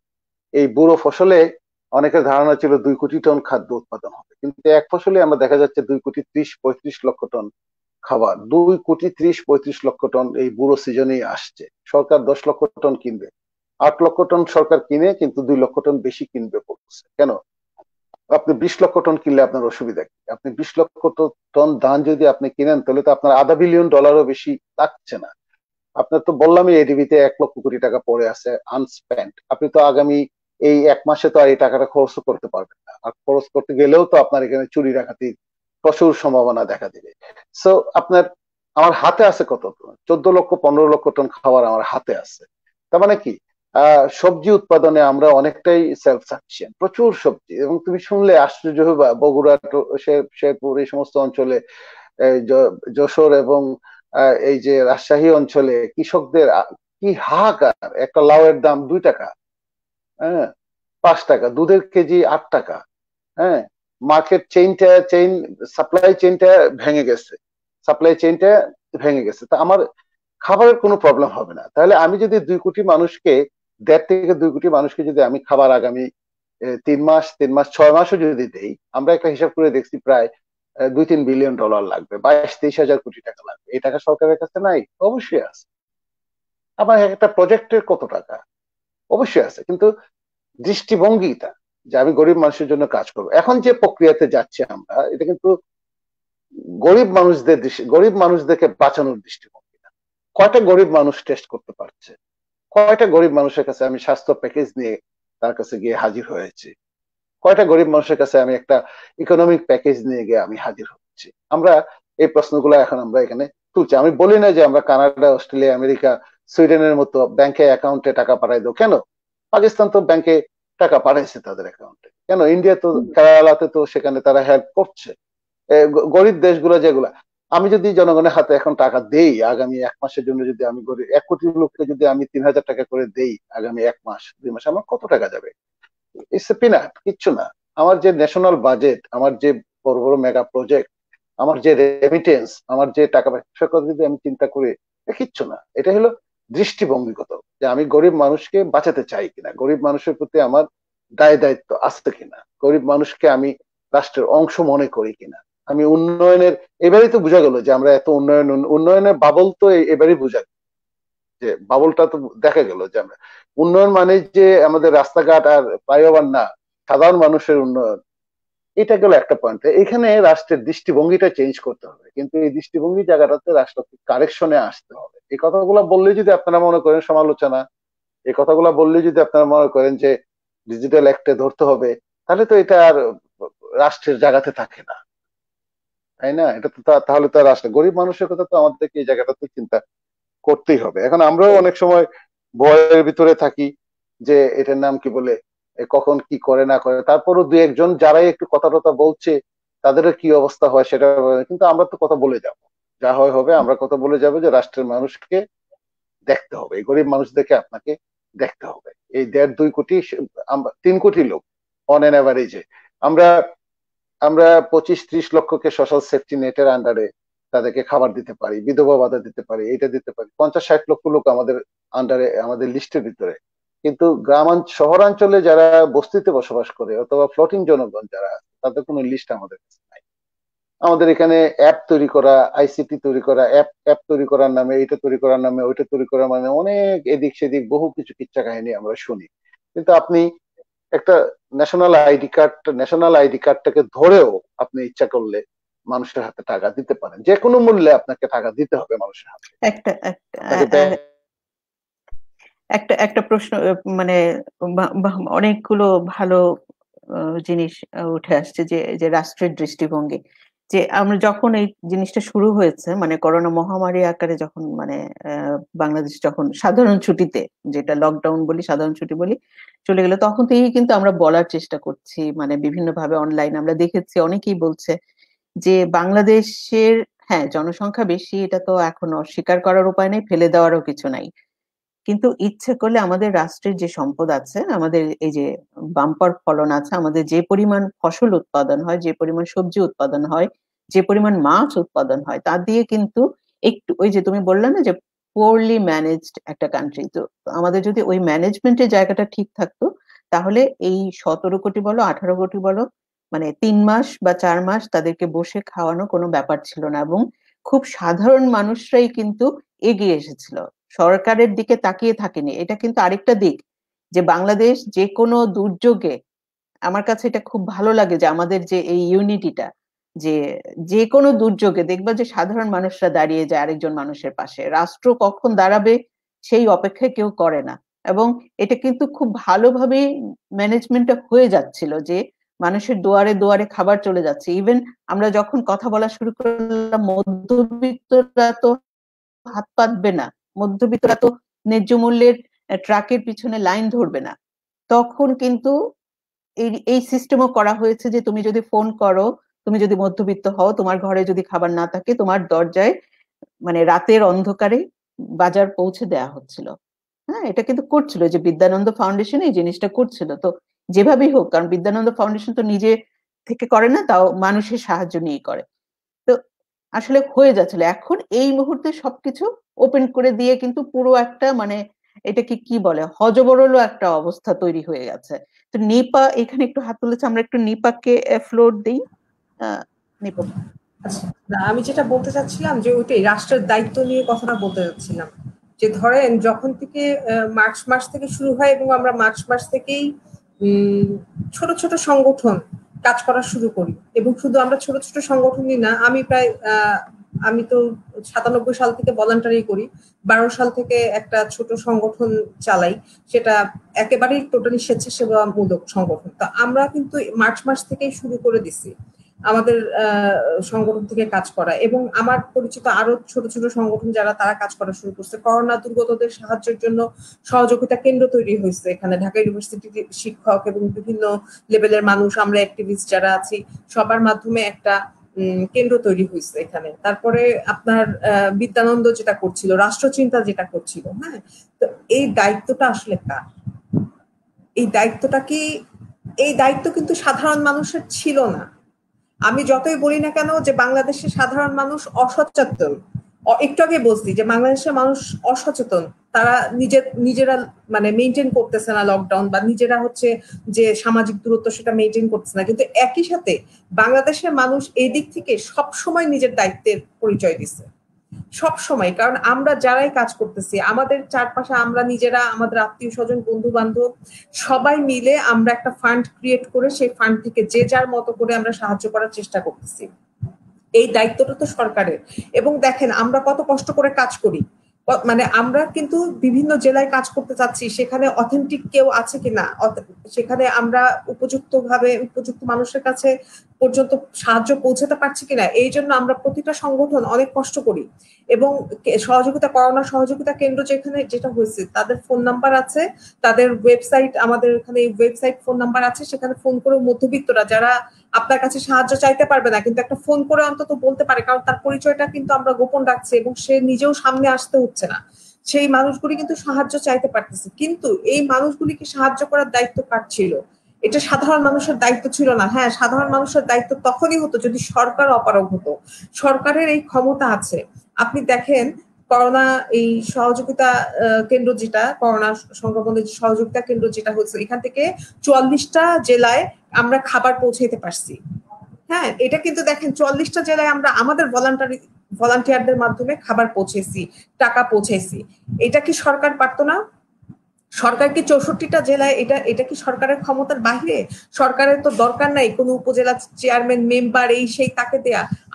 আর্মিদেরকে নিয়োগ দিয়ে দিই। আর্মিদেরকে যদি নিয়োগ দিয়ে দিই তো এত চাল চুরি, ডাল চুরি, তেল চুরি হওয়ার কোনো সুযোগ থাকতো না। কিন্তু আর ইভেন কৃষকরা পর্যন্ত বলছে, এবং গ্রামের কৃষকরা পর্যন্ত বলছে যে যদি কিছু দিতে চান সরাসরি ঘরে দেন, এইসব মেম্বার চেয়ারম্যানদের কাছে দিয়েন না, আমাদের পর্যন্ত পৌঁছাবে না, তার চেয়ে দিয়ে নি না, দরকার নাই। আমাদের পর্যন্ত যেহেতু পৌঁছাবে না, এরা যেহেতু চুরি ডাকাতি করে খাবে, তাহলে দিয়ে নি না, আপনার সম্পদ আপনি রেখে দেন। তারা রাষ্ট্রযন্ত্রকে বলছে যে আপনার সম্পদ আপনি রেখে দেন, আর নইলে নিজে সরাসরি দেন, নাইলে আর্মির মাধ্যমে দেন, প্রশাসনের মাধ্যমে দেন, যাতে চুরিটা না হয়। এইটাই বলছি যে আমরা সাধারণ মানুষ যেখানে এত কষ্ট করে চেষ্টা করে জেলায় জেলায় মানুষের কাছে সাহায্য পৌঁছাচ্ছি, আমরা ফান্ড কালেক্ট করতেছি, ফান্ড কালেক্ট করাও খুব কষ্ট অনেকে, মানে এবং বলবো যে বাংলাদেশে মানুষের মধ্যে মানে ভালো মন মানসিকতার মানুষ অনেক বেশি জন্যই তারা দেশে বিদেশে যেখানেই থাকুক সেখান থেকে তারা সাহায্য পাঠাচ্ছে গরিবের জন্য, দরিদ্রদের জন্য বা মধ্যবিত্তের জন্য। যে অনেক ফ্যামিলি এরকমও আছে সে নিজেও যায় না আসলে 1 মাস পরে সে কিভাবে চলবে, সেও চেষ্টা করতেছে একটা সাহায্য করার জন্য। তাহলে এখানে আমি বলবো যে বাংলাদেশের মানুষ এদিক থেকে অনেক দায়িত্ববান। আমরা প্রতি শীতে বা যে কোনো মহামারীতে, যে কোনো দুর্যোগে আমরা সবসময়ই দেখা যায় যে স্বেচ্ছাসেবামূলক কাজ করি, এবং সেখানে দেখা যায় যে এই বাংলাদেশের মানুষরাই আমাদেরকে সাহায্য করেন, সাধারণ মানুষরাই আমাদেরকে সাহায্য করেন। কিন্তু এই সাহায্য করার দায়িত্ব ছিল রাষ্ট্রের। রাষ্ট্রযন্ত্র যদি না পারতো, তাদের যদি সামর্থ্য না থাকতো, তাহলে সাধারণ মানুষের উপর এসে দায়িত্ব পড়ে। কিন্তু যেহেতু রাষ্ট্রযন্ত্রের সেই সামর্থ্য আছে, সেই রাষ্ট্রযন্ত্রের কাজটা আমরা সাধারণ মানুষ করতেছি, আর আমাদের সাধারণ মানুষের উপরে কি আসতেছে, আমাদেরকে গ্রেপ্তার করে নিয়ে যাওয়া হচ্ছে, আমাদেরকে বলা হচ্ছে চুপ থাকো, কথা বলতে পারবা না। কোনো রাষ্ট্রের কাউকে নিয়ে, সরকারি কর্মকর্তাদেরকে নিয়ে, কোনো গুরুত্বপূর্ণ পদে অধিষ্ঠিত ব্যক্তিদেরকে নিয়ে, কোনো কিছু নিয়ে তোমরা কেউ কোনো কথা বলতে পারবা না। কেন? বিদ্যানন্দের যে প্রতিষ্ঠাতা, উনি একজন হিন্দু ভদ্রলোক, উনাকে দেখেন ধর্মীয় ভাবে নিগৃহীত করা হচ্ছে, যে সে সবাইকে সাহায্য করতেছে, তার আন্ডারে মুসলিম, মানে এই যে একটা সাম্প্রদায়িক একটা আচরণ, এটা করা হচ্ছে। এবং বিদ্যানন্দের পেজও কিন্তু বন্ধ করে দেওয়া হয়েছিল প্রথমে যখন তারা সাহায্য করতেছিল, তারপরে সেটাকে আবার খুলে দেওয়া হয়েছে। রাষ্ট্রচিন্তা প্রতিদিন কাজ করতেছে, খাবার দিয়ে, ইফতার দিয়ে, সেহরি দিয়ে, এই সমস্ত কাজ করতেছে। রাষ্ট্রচিন্তার এই যে দিদারকে যেমন ৫৭ ধারায় তাকে ধরে নিয়ে গেল। মুশতাক ভাইয়ের কোনো দোষ আমি দেখি না, যে মুশতাক ভাই কোনো রাষ্ট্রবিরোধী কথা বলে নাই, কোনো মুক্তিযুদ্ধের চেতনার বিরুদ্ধে কথা বলে নাই, কিছুই বলে নাই। উনি খুবই ভালো একজন মানুষ, আমি পার্সোনালি উনাকে চিনি। মুশতাক ভাইকে ধরে নিয়ে গেল। কার্টুনিস্ট কিশোর এমন কিছুই সে তার কার্টুন দিয়ে প্রচার করে নাই। সে করোনা পরিস্থিতিটাকে ওয়ান বাই ওয়ান প্রকাশ করছিল, এবং তাকে যদি বলা হয় যে সে মুক্তিযুদ্ধের চেতনার বাহিরে মানে বিরুদ্ধে কথা বলছে, অথচ সে আপনার বঙ্গবন্ধুর হত্যাকারী যে মুশতাকের বিরুদ্ধে কিন্তু যথেষ্ট তার কার্টুন আছে। হ্যাঁ, তো সেখানে যে মুশতাকের বিরুদ্ধে এই সমস্ত করে বা বঙ্গবন্ধুর হত্যাকারীর বিরুদ্ধে এই কাজগুলি করতেছে, তাকে আপনি কিভাবে বলবেন যে মুক্তিযুদ্ধের চেতনার বিরোধী সে? আপনি কিভাবে তাকে বলবেন যে সে দেশ বিরোধী কিছু করতেছে? এই একটা মানুষ, এবং আরো আছে মোমেন, এবং আরো মহিউদ্দিন নামে, এবং এরকম অনেকজন ১০-১১ জনের নামে যে আপনি ৫৭ ধারায় মামলাটা করছেন, সেখানে তারা কেউই রাষ্ট্রবিরোধী কোনো কথা বা তারা কেউই রাষ্ট্রের চেতনা, মুক্তিযুদ্ধের চেতনা বিরোধী কোনো কথা, এই সমস্ত কোনো কিছুই বলে নাই।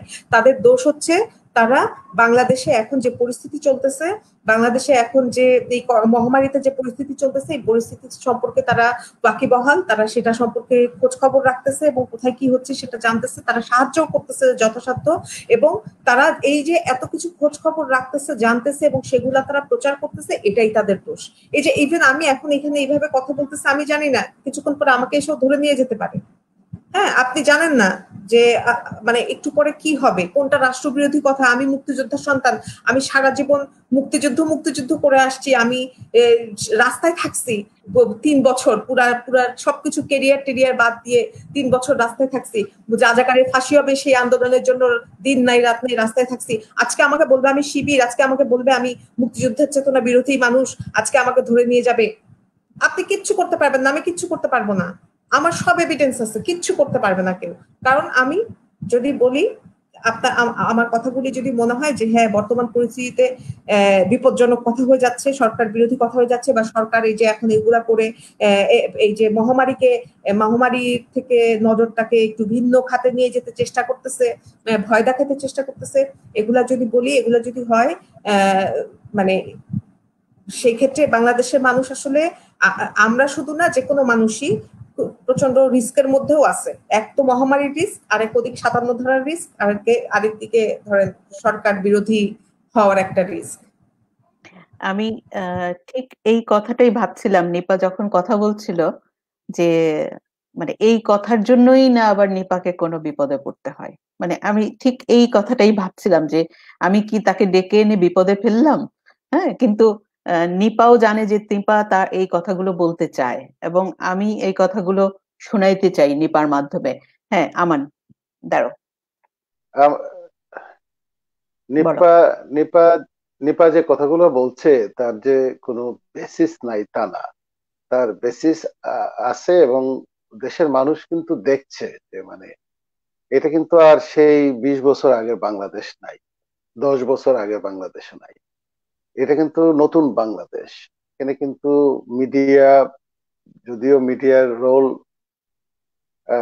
মেইন স্ট্রিম মিডিয়ার, তুমি তো নিজেই যোগাযোগের ছাত্রী, মেইন স্ট্রিম মিডিয়াতে কি হচ্ছে তার চেয়ে বড় একটা মিডিয়া হয়ে দাঁড়াচ্ছে এই অনলাইন এবং সোশ্যাল মিডিয়া, এবং ইটস ভেরি পাওয়ারফুল এখন এই মুহূর্তে।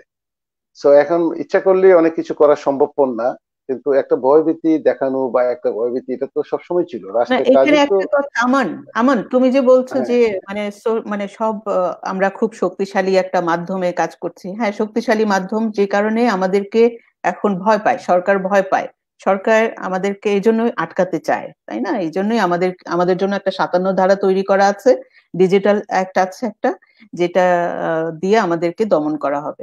কিন্তু ওই যে তুমি মিডিয়ার কথা বললে না, মিডিয়াই বা কতটুকু সাহস করে বলতে পারে? কয়টা মিডিয়া বলতে পারে? হ্যাঁ, মিডিয়া মিডিয়া মিডিয়া বলতে পারে না, ওই যে মেইন স্ট্রিম মিডিয়া বলতে পারে না। এটা স্বাধীনতা তো সেরকম ভাবে, প্রেস ফ্রিডম সেরকম ভাবে সেটা তো আমার নতুন করে বলার কিছু নাই, তবে কিছু কিছু মিডিয়া কোনো ভাবে আকারে ইঙ্গিতে হলেও তারা কিন্তু বলে যাচ্ছে যে কোনটা ঠিক কোনটা বেঠিক, অন্ততপক্ষে ইনফরমেশনটা দিয়ে যাচ্ছে। তবুও একটা অ্যাক্টিভিস্ট গ্রুপ আমাদের এখানে কিন্তু অ্যাক্টিভ, এবং তারা কিন্তু দেখে এখানে কিন্তু কাজ হচ্ছে। যেমন যেমন যে কথাটা নিপা একটু আগে বললো, আমি দিদারকেও ভালো করে চিনি। দিদা এমন কোনো কাজই করে নাই রাষ্ট্রচিন্তা থেকে যার মাধ্যমে যার জন্য তাকে অ্যারেস্ট করে 57 ধারায় নিয়ে আসতে হবে। 57 ধারা না, ডিজিটাল অ্যাক্টের ধারা কত, সেই ধারাতে তারা নিয়ে আসতে হবে। অথবা কিশোর যার কথা বললো, কোনো অবস্থাতে এটা সাপোর্ট করা যায় না। এই সেই কিশোর যে 1/11 সময়, তোমরা অনেকে জানো কিনা যে আজকের মাননীয় প্রধানমন্ত্রী তৎকালীন আওয়ামী লীগের নেত্রী, তিনি যখন 1/11 সময় বের হন, তখন এই কিশোরকে কিন্তু উনি মাথায় হাত দিয়ে আশীর্বাদ করছিলেন। কেন? কারণ এই কিশোরের তোলা ছবি সারা বিশ্বে ছড়িয়ে যায়, যে এই অ্যারেস্ট করার ছবি, এই যে বর্তমান প্রধানমন্ত্রীকে অ্যারেস্ট করার ছবি, এবং সেই ছবি কিন্তু আওয়ামী লীগ বিভিন্ন সময় তার নির্বাচনী প্রচারণায় কাজে লাগে। এই সেই কিশোর ব্যবহার করেছে, এই সেই কিশোর। আজকে সেই কিশোরকে যাই হোক, তো এটা প্রতিবাদ জানাচ্ছি। মুস্তাক ভাই একটা সাধারণ একদম সিম্পল মানুষ। মাঝে মধ্যে উনি ওনার মনের কথা হয়তো একটু লিখে, কিন্তু একদম আমি মনে করি একদম অযথা মুস্তাক ভাই যে বিষয়টা, এগুলা কিছুই না, এগুলো এক ধরনের ভয় দেখানো। রাষ্ট্র এটা করে সব সময়, আমাদের মতো উন্নয়নশীল দেশগুলা, রাষ্ট্র যেগুলা, সেই রাষ্ট্রগুলা অনেক সময় এই আমার তুমি যে বলছো যে এটা এমন কিছু না, এটা এমন কিছু না, কিন্তু যখন যারা এই যে আমাদের ব্লগারদের যে আমাদেরকে মানে ব্লগারদের খুন করা হয়েছিল, তখনও কি তুমি বলবো যে এটা এমন কিছু না? তাদেরকে এই 57 ধারায় জেলে ভরা হয়েছিল, তাই না? আমরা তো শুরু থেকে এগুলোর বিরুদ্ধে আন্দোলন করে আসছি যে আমাদের কথা বলার মানে বাক স্বাধীনতা নেই, আমাদের কথা বললেই আমাদেরকে অ্যারেস্ট হতে হবে এবং নানা রকম নিপীড়নের শিকার হবে। এটা তুমি ঠিকই বলছো, যে মানে ধরো ব্লগারদের যে বিষয়টা ছিল, ব্লগারদের বিষয় তো বাড়াবাড়ি তো ছিলই। তারা তো রাষ্ট্র তো, আমি তো আগেই বলছি, এই সমস্ত রাষ্ট্রগুলার মানে নেচারটা তো হইলো যে যেদিকে বাতাস যায় সেদিকে এই যে মানে মানে পাল তোলা। এই তাদের কাজই হলো এই যে কাজগুলা, গত কয়েকদিনে তারা যে কাজগুলা করলো, এগুলা কি খুব জাস্টিফাইবল কাজ? এগুলা কি কোনো রাষ্ট্র করতে পারে? এইভাবে কি মানুষের মুখ বন্ধ করা যায়? মানুষ কি জানে না এরা কারা? এরা কি মুক্তিযুদ্ধের সপক্ষের শক্তি না? এই একটা লোককে বলা যাবে এখানে যে যে মুক্তিযুদ্ধের বিপক্ষের শক্তি? একটা লোককে বলা যাবে? এরা কি আহ, স্বাধীনতা সপক্ষের লোক না? এরা কি বাংলাদেশের ভালো চায় না? আমরা কি বাংলাদেশের ভালো চাই না? তোমরা কি বাংলাদেশের ভালো চাও না? মনিকা অস্ট্রেলিয়া থেকে, সেখান থেকে বসে, সে কি বাংলাদেশের ভালো চায় না? সে কেন এখন এই কথাগুলা বলছে? মানুষের ভালো চায় সেই জন্যই তো বলছে। যাক, আমি যে কথাটা বলি, এগুলোর প্রতিবাদ জানাচ্ছি, আমরা স্পষ্ট ভাষায় প্রতিবাদ জানাচ্ছি। দরকার লাগলে আরো প্রতিবাদ জানাবো, ইনস্টিটিউশনাল যদি লাগে ইনস্টিটিউশনাল প্রতিবাদ আমরা জানাবো। আমি যে আরো দু একটা পয়েন্ট আমি একটু বলি তোমার ওই মনিকার জন্য। আসার আগে আমরা একটু নিপার কথাটা শুনে আসি, মানে এই প্রসঙ্গটা থাকতে হ্যাঁ, থাকতে। নিপার। আচ্ছা, না ওই আপনারা দেখছেন কিনা আমি জানি না, 6টা 10-এ বাংলা নিউজ 24-এ একটা নিউজ আসছে, আপনারা দেখছেন কিনা আমি জানি না। নিউজের ইয়েটা, হেডিংটা হচ্ছে যে গুরুত্বপূর্ণ ব্যক্তিদের নিয়ে বিরূপ পোস্ট দিলে ব্যবস্থা। সেখানে যা কিছু লেখা হয়েছে, আমি চাইলে পড়ে শোনাতে পারি, 6টা 7টা পয়েন্ট আছে, কিংবা নাও শোনাতে পারি, আপনারা দেখে নিতে পারেন। সেখানে যা কিছু বলা আছে তার মানে, তার অর্থ দ্বারাই হচ্ছে আপনি কিছুই বলতে পারবেন না, আপনি রাষ্ট্রযন্ত্রের কোনো সমালোচনা করতে পারবেন না, রাষ্ট্রযন্ত্রের যত প্রতিনিধি আছে তাদের কোনো সমালোচনা করতে পারবেন না, কোনো সরকারি চাকরি করছে বা মন্ত্রী, মিনিস্টার, এমপি, মেম্বার, চেয়ারম্যান, কারোর সম্পর্কে আপনি কিছুই বলতে পারবেন না। তার মানে হচ্ছে যে তারা যা ইচ্ছা তাই করবে, আপনাকে চুপ থাকতে হবে। আপনি কোনো ছবি শেয়ার করতে পারবেন না, আপনি কোনো ভিডিও শেয়ার করতে পারবেন না, আপনি কোনো প্রতিবাদ করতে পারবেন না, আপনি কোনো সমালোচনা করতে পারবেন না। মানে আপনারা যদি নিউজটা পড়েন, নিউজটা পড়লে তাতে করে তাই আসে, মানে যে তার যে মুদ্রা, তার মানে হচ্ছে এটাই, যে যেটা বলে যে ধর্মীয় সহানুভূতি, ধর্মীয় অনুভূতিতে কোনো আঘাত দেওয়া চলবে না, এই যে সমস্ত আর কি 57 ধারার একটা যেটা বলা আছে সেরকমই কিছু। তবে নতুন করে আজকে 6টা 10-এ এখানে বাংলা নিউজ 24 থেকে এই সংবাদটা আসছে। আজকেই আসছে। তো মানে তার মানে কি নতুন করে আপনাকে আবার বোঝানো হচ্ছে যে আপনি কিন্তু কিছুই বলতে পারবেন না, কিছুই করতে পারবেন না, এই যে এগুলা করতেছেন এগুলা কিন্তু ঠিক না বলে কোনো এগুলা নিপা, আমার কথা শুনতেছো? সুপ্রীতি, আমার কথা শোনা যাচ্ছে? হ্যাঁ, সুপ্রীতি, আমার কথা শোনা যাচ্ছে? আচ্ছা, এগুলো বলে কোনো লাভ হবে না। এগুলো বলে কোনো লাভ হবে না, কারণ আহ, এই যারা সরকারের ভিতরে আছেন ওনারা কি বলছেন, ওনাদের কথা শুনি।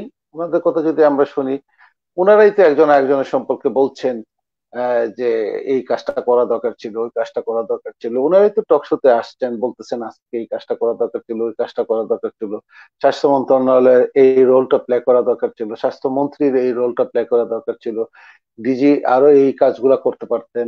ওনারাই তো বলছেন যে ত্রাণ সরবরাহটা এইভাবে করলে ভালো হতো, ওইভাবে করলে ভালো হতো। তো এগুলা বললে কোনো আটকানো যাবে না, এগুলা বললে কোনো লাভ হবে না। যাক, আমি আরো দু একটা পয়েন্ট নিয়ে একটু কথা বলি। এই যে সুপ্রীতি, যেমন আমাদের এখানে এখন এই মুহূর্তে এই যে আইন শৃঙ্খলা রক্ষাকারী বাহিনী এবং ফ্রন্ট লাইন ওয়ার্কার, যারা যারা ফ্রন্ট লাইনে কাজ করতেছে, doctor, nurses, allied health professional, এদের প্রায় হাজার খানেকের উপরে আক্রান্ত। পুলিশ প্রশাসন থেকে হাজার খানেকের উপরে আক্রান্ত। এবং আমার একটা ধারণা, around 30% of the total infected যারা আছে তাদের ভিতরে অ্যারাউন্ড 30% এই ফ্রন্টলাইন ওয়ার্কার। চিন্তা করে দেখো যে 30% অফ দ্য ফ্রন্টলাইন ওয়ার্কার। না, আমেরিকাতেও অনেক ডাক্তার আক্রান্ত, অনেক পুলিশ অফিসার আক্রান্ত, নিউ ইয়র্ক পুলিশের 8,000 নিউ ইয়র্ক পুলিশ আক্রান্ত। কিন্তু আমার এখানে এখনো ওদের এখানে কিন্তু 30% হয় নাই। আমাদের এখানে এই অল্পতেই অ্যারাউন্ড 30% যদি আক্রান্ত হয় ফ্রন্টলাইন ওয়ার্কাররা, তাহলে আমাদের অবস্থাটা কি দাঁড়াতে পারে। এবং একটার পর একটা লকডাউন করে দেওয়া, একটা হসপিটাল লকডাউন হয়ে যাচ্ছে, উপজেলা হেলথ কমপ্লেক্স লকডাউন হয়ে যাচ্ছে, জেলা হেলথ কমপ্লেক্স, জেলা হসপিটাল গুলা লকডাউন হয়ে যাচ্ছে। এটা একটা সমন্বয়হীনতার ভিতরে। এভাবে লকডাউন করলে তো একসময় দেখা যাবে 64টা জেলার সমস্ত স্বাস্থ্য ব্যবস্থায় লকডাউন হয়ে গেছে। এভাবে তো লকডাউন হয় না। এভাবে যদি একটা হসপিটালে একটা জায়গাতে যদি একটা করোনা আক্রান্ত রোগী ধরা পড়ে, তাকে ডিসইনফেক্ট করতে হবে। সেটাকে এই যে ব্যাচ বাই ব্যাচ তাদেরকে ডিউটি রাখতে হবে, এবং একটা ব্যাচ কাজ করবে, তারা রেস্ট নিবে, কোয়ারেন্টাইন থাকবে, পরে সেকেন্ড ব্যাচ আসবে, এভাবে ব্যাচ বাই ব্যাচ। এদের তো মডেল গুলা সব জায়গাতে আছে। এই জায়গাটাতে আমাদের একটা সমন্বয় তাড়াতাড়ি দরকার। আমরা উত্তরণের কথা বলি, সমালোচনা তো অনেক করা যায়, সমালোচনা তো করেই আসছি গত 3 মাস ধরে। আমি তো বলতে বলতে আমার একদম ব্যথা হয়ে গেছে, এত সমালোচনা। ডাক্তার এবং ফ্রন্টলাইন ওয়ার্কারদেরকে যদি আমরা আর একটু সিরিয়াসলি কাজ না করি এই জায়গাটাতে, তাহলে কিন্তু আমরা এখানে একটা বিপদে পড়তে পারি।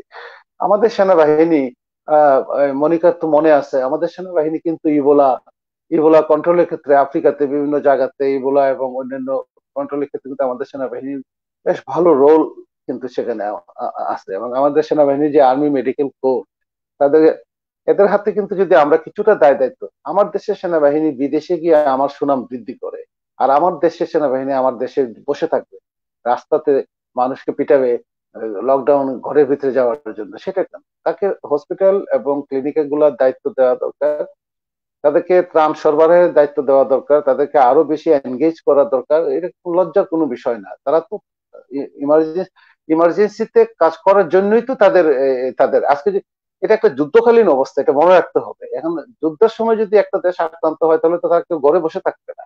এইরকমই একটা অবস্থা মনে করে তাদেরকে আমাদেরকে কাজে লাগানো দরকার। এটা একটা বললাম। তুমি আরেকটা জিনিস খেয়াল করে দেখো, আমাদের এনজিওরা সারা বিশ্বে পপুলার এবং পরিচিত। কিসের জন্য? Humanitarian work, micro finance, micro credit. আমার যে বড় বড়, আমি কিভাবে জনগণের হাতে টাকা দিব, গরিব লোকজনের হাতে কিভাবে টাকা দিব, সেটা পথ খুঁজে পাচ্ছি না। বিকাশে দিব, রকেটে দিব, ব্যাংকে দিব। অথচ আমার বড় বড় এনজিও গুলো কিন্তু বসে আছে, কয়েক কোটি তাদের হলো, তাদের এই যে ব্র্যাক এবং গ্রামীণ এবং আশা পত্রিকা সব মিলে আমাদের এখানে প্রায় প্রায় 8-9 কোটি হলো তাদের এই তাদের এই যে মেম্বার। তাদেরকে আর টাকা গ্রান্ট দিয়ে দেওয়ার কথা বলতেছে না, এটা বোঝার জন্য বলছি। আমরা যখন বলছিলাম যে আমাদের প্রচুর প্রণোদনা দিতে হবে মার্চের মিডিলে, আমরা যখন বলছিলাম যে $20 বিলিয়ন মতো প্রণোদনা দিতে হবে হিসাব করে, তখন অনেকে আমাদেরকে বলছে পাগল, এই পাগল লোকজন কোত্থেকে আসছে, পাগল প্রফেসর চিৎকার চেঁচামেচি করতেছে। এক মন্ত্রী আমাকে টেলিভিশনের দোস্তের মতো ধমকাইলো যে কি বলেন আপনারা এই বিলিয়ন বিলিয়ন ডলার। তখন আমি বললাম যে বুঝবেন এখন না, পরে বুঝবেন। আপনি তো পেশেন্ট সেন্ট্রিক মডেল নিয়ে আগাচ্ছেন যে কয়জন আক্রান্ত হলো, কয়জন মারা গেল। মহামারী কিন্তু তা না। মহামারী প্রথমে আসে এটা, এরপরে আসবে খাদ্য দুর্ভিক্ষ, এরপরে আসবে অরাজকতা, এরপরে আসবে ইনস্টেবিলিটি অফ দ্য সোসাইটি। এইটাই হলো মহামারী। এখন উনারা বুঝতেছেন এর বিরুদ্ধে 10-12 বিলিয়ন ডলার কিন্তু অলরেডি আমাদের প্রণোদনা চলে আসছে। এটা কিন্তু প্রণোদনা, ঋণ, এটা কিন্তু গ্রান্ট না, একবারে মাগনা টাকা দিয়ে দেওয়া না। মাগনা যদি দিয়ে দেওয়ার কথা বলি তাহলে এখনো $1 বিলিয়ন হয় নাই, যে একদম টোটাল ফ্রি দিয়ে দিলাম, যেটা সোশ্যাল সিকিউরিটি বেনিফিট অমুক তমুক ইত্যাদি ইত্যাদি, এগুলো কিছুই না। তার মানে government is playing very smartly, এবং খুব খুব খুব মানে নিও লিবারালিজমের একদম মানে কোর জায়গাটাতে গভর্নমেন্ট মানে সুন্দরভাবে স্মার্টলি অর্থনীতি জায়গাটাতে সে ম্যানেজ করতেছে। কোনো টাকা পয়সা মাগনা কাউকে দিব না, লোন হিসেবে দিচ্ছে। এবং বিজিএমএ কে যে টাকাটা দেওয়া হয়েছে সেটাও লোন হিসেবে দেওয়া হচ্ছে, অন্যদেরকে যেটা দেওয়া হবে সেটাও লোন হিসেবে দেওয়া হবে। তো লোন হিসেবে আপনি এই সমস্ত মাইক্রো ফাইন্যান্স অর্গানাইজেশন গুলোর হাতে টাকা পয়সা দেন, তাদেরকে ইনভলভ করেন ত্রাণ কাজে, দেখেন তারা তো টেস্টেড, অন্তত পক্ষে তারা, তাদের বিরুদ্ধে তো বিরাট রকমের করাপশনের কিচ্ছা তো মানে আসে নাই।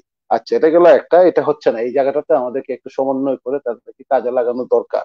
আরেকটা হলো, তুমি দেখবা যে আমাদের এখানে যে স্বাস্থ্য ব্যবস্থা, স্বাস্থ্য সুবিধা, তার 70% কিন্তু প্রাইভেট লেভেলে। এটা অনেকেই জানে না। 70% কিন্তু প্রাইভেট লেভেল। সমস্ত বেড যেগুলো আছে তার 70% কিন্তু প্রাইভেট লেভেল। তুমি আইসিইউর কথাই বলো আর ভেন্টিলেশনের কথাই বলো আর বেডের কথাই যদি বলি, 70% কিন্তু প্রাইভেট লেভেলে। আর সরকারি লেভেলে হলে অ্যারাউন্ড 30%। প্রাইভেট হসপিটাল গুলাকে, প্রাইভেট ক্লিনিক গুলাকে এখনো ইনভলভ করা হয় নাই। প্রাইভেট ক্লিনিক গুলাকে ইনভলভ না করার কারণে, প্রাইভেট মেডিকেল কলেজ গুলাকে ইনভলভ করা না কারণে মানুষ কিন্তু ছোটাছুটি করছে। তুমি শুনলে আশ্চর্য হইবা যে প্রাইভেট মেডিকেল কলেজ গুলা, প্রাইভেট হসপিটাল গুলাতে যে পিসিআর ল্যাব গুলো আছে সেগুলো যদি অ্যাক্টিভেট করা হয়, কালকেই কিন্তু আরো 10,000 নতুন পিসিআর টেস্ট করা সম্ভব। কিন্তু প্রাইভেট মেডিকেল এগুলাকে কিন্তু ওরা কিন্তু চাচ্ছে কাজ করার জন্য, একটা পলিসি চাচ্ছে, সেই পলিসিটা কিন্তু তাদের হাতে আসছে না। তো এখানে এই জায়গাটাতে আমাদেরকে প্রাইভেট হসপিটাল এবং প্রাইভেট ক্লিনিক গুলা তারা কাজ করতে।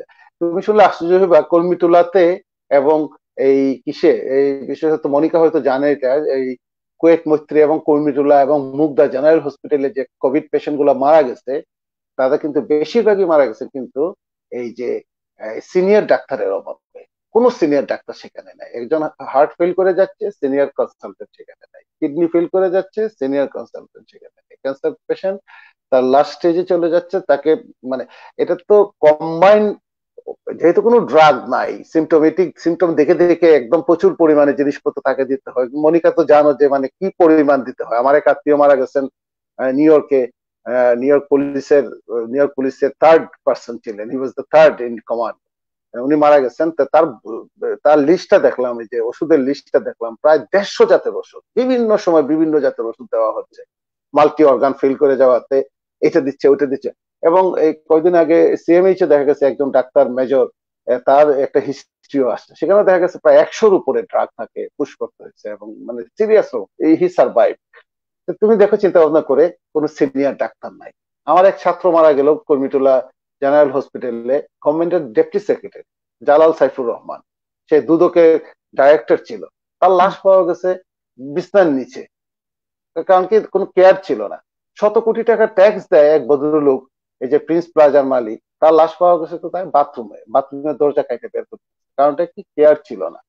এখনই যদি এই অবস্থা হয়, 10-12 হাজার পেশেন্টের ভিতরে তো হসপিটালে তো এখনো 5%ও যায় নাই, 5%-এর বেশি যাবেও না হসপিটালে, ধরলাম 5%-এর বেশি যায় না। এখনো যদি অবস্থা হয়, তাহলে তুমি যারা ব্যাককলের মতো হার্ড ইমিউনিটির কথা বলতেছে, এটা কল্পনাই করতে পারে না যে গভর্নমেন্টকে কোন দিকে নিয়ে, গভর্নমেন্টের ভিতরে থেকে গভর্নমেন্টকে সাপোর্ট একটা গ্রুপ।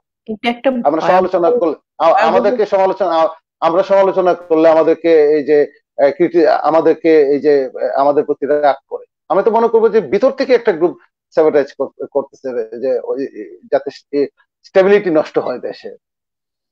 মনিকা অনেক পরে হাত মনিকা এই পয়েন্টটাতে একটু কথা বললো, আর আমি লাস্ট কথাটা বলে আমি এই জায়গাটা শেষ করি। Violence towards women and children extremely বেড়ে গেছে, সেটা নিয়ে কেউ কখনো বলে নাই। সেটা আমরা বলছি কথা এবং লিখছি, আমাদের এখানে লেখালেখি হচ্ছে, কারণ এটা শুধু বাংলাদেশই না, এটা ওয়ার্ল্ড ওয়াইড হচ্ছে ভায়োলেন্স ওয়ার্ল্ড ওয়াইড এগেইনস্ট হচ্ছে, চিলড্রেন। বাংলাদেশেও একটু বেশি হবে। হ্যাঁ, বাংলাদেশে এমনিতেই বেশি হবে স্বাভাবিকভাবেই। তবে এটা ওয়ার্ল্ড ওয়াইড তাদের কনসার্নের বিষয় হয়ে দাঁড়িয়েছে। আজকে আমি একটা ওয়েবিনারে ছিলাম সকাল থেকে, যেখানে এইগুলো নিয়ে কথা হয়েছে। দেখা যাক কি করা যায়। তো মনিকাকে ফ্লোর দিচ্ছি। না, আমি আমি পুরোপুরি এগ্রি করি যেটা আমান বলল ওর সাথে, যে আসলে আমি যেটা মনে করি যে গভর্নমেন্টে যে আমাদের যে প্রাইম মিনিস্টার আছেন, উনি আমার মনে হয় উনি যথেষ্ট সিনসিয়ার। উনি যখন কথাবার্তা বলছেন উনি অনেক সিনসিয়ারলি বলছেন। কিন্তু আমার যেটা মনে হয় যে উনাকে আসলে গাইড করছে না ঠিক মতো, বা প্রথম থেকে তো ডেফিনেটলি করা হয়নি, যে কারণে অনেকগুলোই আমাদের ভুল সিদ্ধান্ত হয়েছে, ভুল স্টেপ নেওয়া হয়েছে, যে কারণে আজকে আমরা এই অবস্থায় এসেছি। তা না হলে অনেক প্রথমেই এটাকে কন্ট্রোল করা যেত, আমরা 3 মাস সময় নষ্ট করতাম না। তো এবং এখনো যেটা আমরা দেখছি যে সরকারের বিভিন্ন মন্ত্রণালয়ের মধ্যে, বিভিন্ন অধিদপ্তরের মধ্যে কিন্তু সমন্বয় নেই। গার্মেন্টস সেক্টর একজন খুলে দিচ্ছেন, স্বাস্থ্য মন্ত্রণালয় সেটা জানেন না, স্বাস্থ্য মন্ত্রণালয় একটা বলছেন, আরেক মন্ত্রণালয় সেটা জানেন না। তো এই জিনিসগুলোকে যদি সমন্বয় না করা যায়, এবং অফকোর্স আমাদের যে নীতি নির্ধারক আছেন তাদেরকে যদি প্রপারলি ব্রিফ করা না যায়, তাহলে কিন্তু এই যে আমরা যত প্রবলেমের কথা বলছি, এগুলোকে সলভ করার আমি তো কোনো রাস্তা দেখছি না আসলে। এবং আমার মনে হয় যে আমার অ্যাপিল থাকবে, যেহেতু আমাদের দেশে প্রাইম মিনিস্টার না চাইলে কিছু হয় না, কাজে আমার অ্যাপিল থাকবে প্রাইম মিনিস্টারের কাছে, যে উনি উনি মানে যাদের যাদের ওনার আশেপাশে যারা আছেন, সেই মানুষগুলোকে উনি একটু সতর্কতার সাথে উনি কি বলবো সিলেক্ট করেন, যে কারা উনাকে অ্যাডভাইস দিচ্ছেন। তা না হলে আমি আমানের সাথে একমত, যে আমার মনে হয় যে ভেতর থেকে স্যাবোটাজ করা হচ্ছে।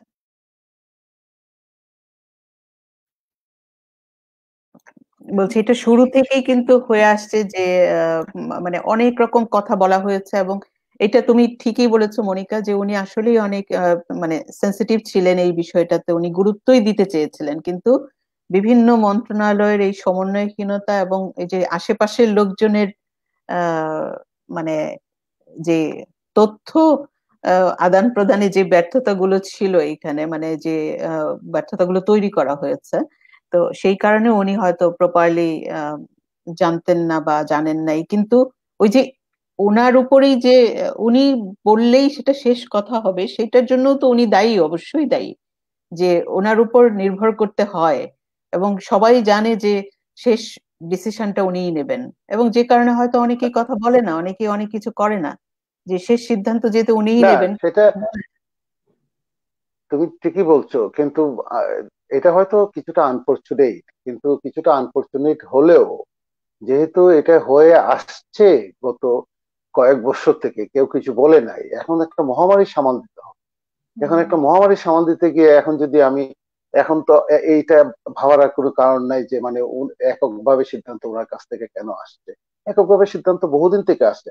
আর মহামারী নিয়ন্ত্রণের ক্ষেত্রে একক সিদ্ধান্তটাই আমাদের আইনগতভাবেই সেটা আছে, যে প্রধানমন্ত্রী সেটা ওনার হাতে চলে আসবে সবকিছু ক্ষমতা, এবং উনি স্বাস্থ্য মন্ত্রণালয়ে ওনার আন্ডারে মেম্বার সেক্রেটারি হিসেবে কাজ করবে এবং এটার আন্ডারে কাজ করবে। সেখানে কোনো প্রবলেম নাই, ওনাকে ভালো করে বুঝাইলে সেই জিনিসগুলো উনি, কিন্তু আমি স্পষ্ট ভাষায় দেখতেছি, স্পষ্ট ভাবে দেখতেছি ওনাকে মিসগাইড করা হচ্ছে। কে গিয়ে ওনাকে বললো যে মসজিদ খুলে দেওয়ার জন্য, এই যে এই মসজিদে জামাত খুলে দেওয়ার জন্য কে কে গিয়ে বললো যে মসজিদে জামাত খুলে দেওয়ার জন্য, যেখানে মুসলিম দেশগুলোতে এখনো সব জায়গাতে তারাবির নামাজ শুরু করা হয়নি। মসজিদের যে কনসেপ্টটা, সেই কনসেপ্টটাই তো যে সামাজিক দূরত্ব, তো সেটা মেনটেন করা যায়। আমি তো মুসলমান, আমার আত্মীয় স্বজন তো মুসলমান, আমার আহ, তারা তো ধর্ম পালন করে। মসজিদের ভিতরে আপনার সামাজিক দূরত্ব কিভাবে আপনি ডিস্টেন্স মেনটেন করবেন? 3 ফুট ডিস্টেন্স মেনটেন করলে সেই 3 ফুট ডিস্টেন্সের কথা ধর্মে আছে? আচ্ছা ধরলাম 3 ফুট ডিস্টেন্স আমি মেনটেন করলাম, ধরলাম আমি জানামাজ নিলাম না, তো জানামাজ না নেন তাহলে কি হয়েছে? মাটিতে ড্রপলেট পড়ে থাকবে না? মাইক্রো পার্টিকেলস থাকবে না? মনিকা কি বলো, থাকবে না? তারপরে কথা বলে কথা বলতেছে, কথা বলার সময় সেটা এখন এয়ারবর্ন দেখা যাচ্ছে, হয়তো অনেক দূরে যাবে না, তো অনেক দূরে যাওয়ার দরকার কি, কাছেই তো আছে, আমার 3 ফিট দূরে একটু আমার আছে, তাহলে তো আমার এটা তো এমন না যে আমি 6 ফিট দূরে। এখন তো বলা হচ্ছে 3 ফিটে কোনো লাভ হবে না, 6 ফিট, কনসিডার 6 ফিট ও 6 ফিট প্লাস। তাহলে এই সমস্ত জিনিস ওনাকে ভুল বোঝানো হচ্ছে। ভুল বুঝিয়ে কেউ একজন এই জিনিসটা ওরা ধর্ম মন্ত্রণালয় থেকে এটা করে। দোকান মালিক সমিতিতে তুমি দেখো কারবারটা, দোকান মালিকের সাথে ছোট ছোট দোকান কিন্তু চালু আছে, প্রথম থেকে চালু ছিল। পাড়ার দোকানগুলো কিন্তু সকাল 9টা থেকে বিকাল 4টা পর্যন্ত নিতাম, চালু ছিল ঠিক আছে, মানুষ ভয় পাইছে, সাবধানে সে কাজগুলা করতো। এই যে বিপণী বিতান চালু করে দেওয়ার জন্য কেন তাদেরকে 2,000 কোটি টাকা যদি প্রণোদনা লোন হিসেবে আমি দিতাম, আমার যে এত লম্বা প্রণোদনা, তাহলে তো তারা এত চিৎকার চেঁচামেচি এটা করতো না, তাই না? তাহলে তো তারা দোকান খোলা রাখার জন্য ঈদ, আমি তো বললাম চাইনিজ নিউ ইয়ার সারা ওয়ার্ল্ডের একটা বিশাল বড় প্রোগ্রাম। মানুষের কোন দেশ তার সমস্ত প্রোগ্রাম থেকে তারা সমস্ত প্রোগ্রামটা উল্টো করে। তুমি তো জানো, তুমি ইউরোপে থাকো, ইউরোপের সমস্ত লিগ গুলা ক্যান্সেল, হ্যাঁ, অলিম্পিক ক্যান্সেল হয়, এই চাইনিজ নিউ ইয়ার ক্যান্সেল হয়ে গেল, ইস্টার অমুক তমুক সমস্ত কিছু ক্যান্সেল। কিসের ঈদ? এইবারে ঈদ হওয়া উচিত আমার গরিব মানুষকে সাহায্য করার। শুনতেও তো খারাপ লাগে, শুনতেও তো খুব মনের কাছে কষ্ট লাগে যে আমি ঈদ করব নতুন জামা কাপড় পরে, আমি ঈদ করব নতুন জামা কাপড়কে, আমার পাশে লোকটা খেতে পাচ্ছে না, গরিব মানুষ এবং পাশের খাবারের লোকে জন্য মারা এখানে যাচ্ছে, সেখানে, পাশের বাড়িতে কেউ মারা যাচ্ছে, পাশের বাড়িতে কেউ মারা যাচ্ছে। একটা লোক রাস্তাতে, ঢাকা শহরে রাস্তাতে বের হইলে পরে লোকজনের চেহারার দিকে তাকাইলেই বোঝা যাচ্ছে যে সে অসহায়, দেখলেই চোখে কান্না চলে আসে। সে যখন তাকাচ্ছে তখনই বোঝা যাচ্ছে যে তার অসহায়ত্ব। রিক্সাওয়ালার চোখের দিকে যখন তাকাচ্ছি আমরা, তখনই আমাদের কাছে মনে হচ্ছে যে সর্বনাশ। যে কোনো রাস্তাতে যে কোনো একটা লোকের দিকে চোখের দিকে তাকালেই দেখা যাচ্ছে সে ক্ষুধার্ত অথবা সে কিছু একটা বলতে চায়। এটাতে গেল 1.5-2 কোটি 3 কোটির কথা, আর কিছুদিন পরে তো আরো 3 কোটি বের হবে, যে মধ্যবিত্ত নিম্ন মধ্যবিত্ত যারা এগুলো। এই জায়গাগুলোতে একটা সমন্বয়ের ভিতরে এখনো আমি মনে করি যে সময় এখনো বয়ে যায় নাই, সময় এখনো শেষ হয়ে যায় না। এই সমস্ত কাজগুলা কারেকশন করতে হবে। আপনারা দোকানটা, স্পেশালি শপিং মলটা আপনারা বন্ধ করেন, প্রজ্ঞাপনটা আবার রিভাইজ করেন এবং এই জায়গাগুলোকে শক্ত হাতে ধরেন। আর টেস্টিং নিয়ে অনেক কিচ্ছা কাহিনী চলছে। টেস্টিং তুতু থেকে টেস্ট করা হচ্ছে, তার স্যালাইভা লালাতে যাচ্ছে না। ওই ডাক্তার অনেকেই দিচ্ছে যে নিজে সফট নিজেই দেওয়ার জন্য দিচ্ছে, যার জন্য টেস্টিং গুলো কিন্তু একদম কারেক্ট টেস্টিং হচ্ছে না। আজকে নেগেটিভ, কালকে বিকেলে আবার পজিটিভ, কালকে বিকালে পজিটিভ, পরের দিন আবার নেগেটিভ। এইগুলা হচ্ছে। বড় বড় ডাক্তার মারা যাচ্ছেন, বুঝতে পারছেন না। প্রফেসর মনিরুজ্জামান এত বড় হেপাটোলজিস্ট, নাম করা ভদ্রলোক, নাম করা, উনি উনি সকালবেলা উনি চেম্বার করলেন আনোয়ার খান মনোর, বিকালবেলা ওনার কলাপস, মানে ওনার ছিল সিমটম ছিল, উনি বুঝতে পারেননি। তো এই তো হচ্ছে ঘটনা। আজকে একজন ভাইস চ্যান্সেলর মারা গেছে, একটা প্রাইভেট বিশ্ববিদ্যালয়ের ভাইস চ্যান্সেলর প্রফেসর নাজমুল সাহেব, আমাদের ঢাকা ইউনিভার্সিটির কমার্স ফ্যাকাল্টির একজন স্বনামধন্য শিক্ষক প্রফেসর নাজমুল। উনি একটা ইউনিভার্সিটি ভাইস চ্যান্সেলর ছিলেন, উনি আজকে মারা গেছেন কোভিড। এবং আমাদের আরো অনেকেই তো এখন হসপিটালে আছে। নিপাকে আমরা আসলে অনেকক্ষণ ধরে কথা বলে ফেলেছি, দেখো 1.5 ঘন্টা হয়ে গেছে। নিপাকে আমি হচ্ছে দুইটা কথা বলতে চাইছিলাম, তার মধ্যে হচ্ছে আমি ওই যে আমান ভাই কথা বলার মাঝখানে কয়েকবার হাসি কোনোভাবে ঠেকাইতে পারছিলাম না। একজন আপনার এখানে কমেন্ট করছে যে সুপ্রীতি, আমি কিন্তু তোমাদের জন্য কাশিমপুরে লাচ্ছি সবাই নিয়ে যেতে পারবো না। ওটা দেখে খুব হাসি পাইছে, জন্য হেসে ফেলছি আর কি। আমি দুঃখিত এই জন্য, আমি বারবারই হাসি ঠেকাইতে পারতেছিলাম না। তো আর যেটা কথা বলতে চাচ্ছিলাম যে আরেকটা ভয়ঙ্কর যেটা ব্যাপার মনে হচ্ছে সেটা হচ্ছে যে ধরেন সবকিছু খুলে দেওয়ার সাথে সাথে স্কুল কলেজের ব্যাপারেও বলা হচ্ছে, যদিও প্রথমে বলা হয়েছিল সেপ্টেম্বরের আগে কোনো কিছু খুলবে না, তো এখন আবার স্কুল কলেজের ব্যাপারে বলা হয়েছে 30 মের পরে একটা ডিসিশন আসবে। এইটা একটা আমার কাছে ভয়ঙ্কর জিনিস মনে হয়েছে, যে যদি বাই চান্স মানে সবকিছু যেভাবে খুলে দিচ্ছি স্কুলগুলিও যদি খুলে দেয়, মানে আমি যেমন আমার বাচ্চাকে নিয়ে কোনো রিস্কে যেতে চাই না, আমিও আমার বাচ্চাকে স্কুলে পাঠাবো না, কিন্তু অনেকেই দেখা যাবে স্কুলে পাঠাবে। তো সেই জায়গাটাতে একটা ভয়ের ব্যাপার। এখন জানি না 30 মের পরে কি ইয়ে হয়। আর আরেকটা জায়গা একটু বলি, সেটা হচ্ছে যে অনন্ত জলিল এনটিভি কে একটা সাক্ষাৎকার দিচ্ছেন, তো সেখানে উনি আমাদের সবাইকে আদার ব্যাপারই বলছেন। মানে যারা আমরা গার্মেন্টস ফ্যাক্টরির সাথে যুক্ত না, যারা ইন্ডাস্ট্রির সাথে যুক্ত না, ইন্ডাস্ট্রি আমাদের যাদের নাই, আমরা যারা লোকজনকে চাকরি দিতে পারি না, হ্যাঁ, তাদের সবাইকে বলছে গার্মেন্টস ফ্যাক্টরির ক্ষেত্রে উনি আমাদের সবাইকে আদার ব্যাপারেই বলছে, আদার ব্যাপারে জাহাজের খবর নিয়ে কাজ কি। তো মানে ওই জিনিসটা নিয়েও ভাবতেছিলাম যে আসলে উনি হয়তো বুঝতে পারে নাই, কারণ অনন্ত জলিল সম্পর্কে যেটা জানা যায় যে উনার কারখানায় 11,000 কর্মী, উনার 2টা কারখানা মিলায়। তো সেই 2টা কারখানায় উনি কিন্তু বেতন সবকিছু দিয়ে দিচ্ছে। হ্যাঁ, উনি উনি উনার দিক থেকে মানে উনি উনার কারখানায় কখনো আনরেস্ট বলে কোনো ঘটনা কখনোই ঘটে নাই, কারণ উনি সবসময় বেতন বোনাস যা কিছু দেওয়া সবকিছু সময় মতো দেয়, যেভাবে পারে সেভাবে দেয়। এখন কথা হচ্ছে যে উনি হয়তো জিনিসটা বুঝতে পারেন। আমরা প্রথমে বলতেছিলাম যে আমাদের গার্মেন্টস শ্রমিকরা উনার উনার উনার কোম্পানিতে, উনার ফ্যাক্টরিতে ঢোকার সময় সমস্ত শ্রমিকদেরকে প্রপার ওয়েতে টেম্পারেচার টেস্ট করে, তারপরে হাত স্যানিটাইজ করে, পা মানে পুরো শরীর স্যানিটাইজ করে ঢুকতে দেয়। কিন্তু বাংলাদেশের সমস্ত গার্মেন্টস ফ্যাক্টরি কিন্তু এইভাবে চলে না। এবং সমস্ত গার্মেন্টস ফ্যাক্টরিতে উনার ওখানে 30% কাজ করতেছে, 30% কাজ করে হয়তো তারা ডিস্টেন্সিংটা, দূরত্বটা মেনটেন করতে পারতেছে, কিন্তু সব জায়গায় কিন্তু এটা হবে না, সব জায়গায় এটা হচ্ছে না। তো ওই জায়গাটাও বুঝতে হবে যে মহামারী কিন্তু কোনো ইন্ডাস্ট্রিকে চিনে না, কোনো গার্মেন্টস মালিককে চেনে না, কোনো ইন্ডাস্ট্রির পরিবেশকে চিনে না। মহামারী সবার জন্যই সমান, এবং আপনি যত যাই করেন না কেন, একটা কোম্পানি হয়তো যথাযথ ব্যবস্থা নিচ্ছে, কিন্তু তাই বলে সবগুলি কোম্পানি, সবগুলি ফ্যাক্টরি, গার্মেন্টস ফ্যাক্টরি একই ব্যবস্থা নিবে এমন কোনো কথা নাই। এবং সেই ক্ষেত্রে গার্মেন্টস এর এই যে বিশাল যে শ্রমিকের যে সংখ্যা, সেটা এই ফ্রি মিক্সিং বা সামাজিক দূরত্ব মেনটেন না করা, এটা অবশ্যই অনেক বড় একটা বিপদের কারণ হইতে পারে। আমরা গার্মেন্টস না চালাইতে পারি, কিন্তু আমাদের সাধারণ জ্ঞান থেকে এটা বলি, সাধারণ জ্ঞান থেকে বা যারা গবেষক আছেন, ডাক্তার আছেন, তারাও এটা বলতে পারবেন যে আসলেই তো কেন আপনাকে দূরত্ব মেনটেন করতে বলা হচ্ছে, যাতে জিনিসটা না ছড়ায়, যাতে আস্তে আস্তে জিনিসটাকে আপনি হ্যান্ডেল করতে পারেন বা আয়ত্তে নিয়ে আসতে পারেন। তো এই জায়গাটা আসলে সবার একটু বুঝার দরকার আছে। গার্মেন্টস সেক্টর নিয়ে আমরা যে কথা বলি এবং ভয় পাচ্ছি, তার কারণ কিন্তু এইটাই।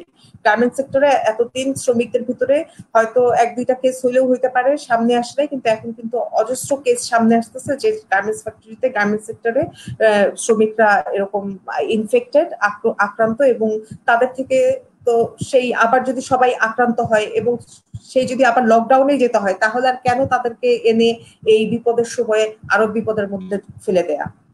আর এটা আমি আমি এটুকু তোমার জি এই আমি নিপার সাথে এটুকু আমি শেষ করতে চাচ্ছি এই কারণে যে আমাকে একটু যেতে হবে, আমার একটু ইমার্জেন্সি কাজ আছে। আমি 2 মিনিট পরে বের হয়ে যাব। আমান ভাই কথাটা বলুক, আমি শুনে তারপর যাব।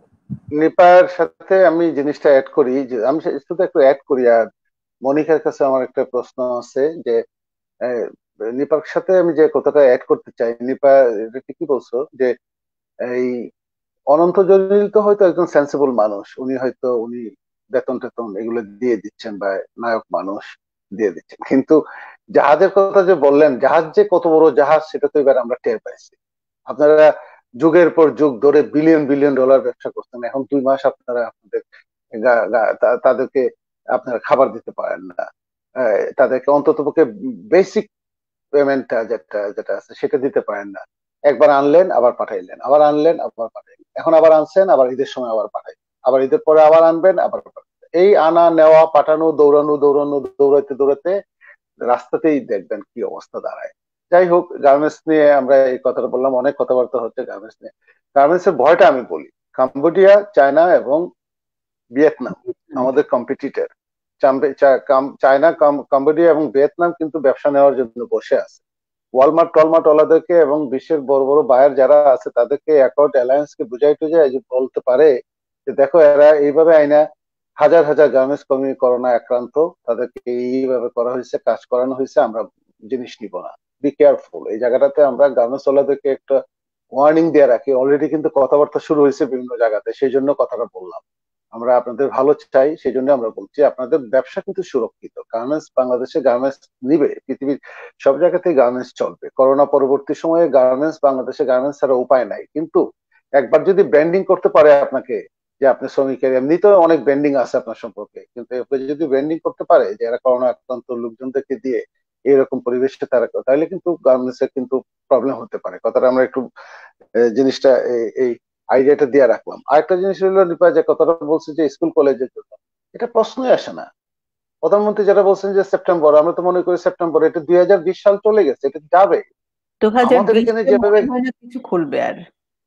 2020 সাল ফরগট, ডায়েরিতে কেটে দেন, 2020 সাল, আমাদের দেশে যেভাবে স্কুল কলেজে বিশ্ববিদ্যালয়ে ক্লাসে, আমার ক্লাসে 240 জন স্টুডেন্ট এবং 4টা এসি চলে, আমার এখানে গ্যারান্টিটা কে দিবে যে আমার যে 4টা এসি চলে, দুইটা এখন এসির বদ্ধ আবহাওয়াতে সাইন্টিফিক গবেষণা আসতেছে যে এসির যে ফ্লোটা, বাতাসের যে ফ্লোটা বদ্ধ আবহাওয়াতে, যদি আন্তর্জাতিক গবেষণা আসতেছে পিয়ার রিভিউ জার্নালে পাবলিশ, যে বদ্ধ আবহাওয়ার ভিতরে মাইট বি কন্টামিনেটেড, ইনফেক্টেড, তাহলে আমার গ্যারান্টিটা কে দিবে? এটা গেল একটা রুমের ভিতরে 240 জন স্টুডেন্ট, ক্যান ইউ ইমাজিন? একটা লিফটে 25-30 জন টিচার এবং স্টুডেন্টরা একসাথে উঠতেছে, এখানে কে গ্যারান্টি দিবে?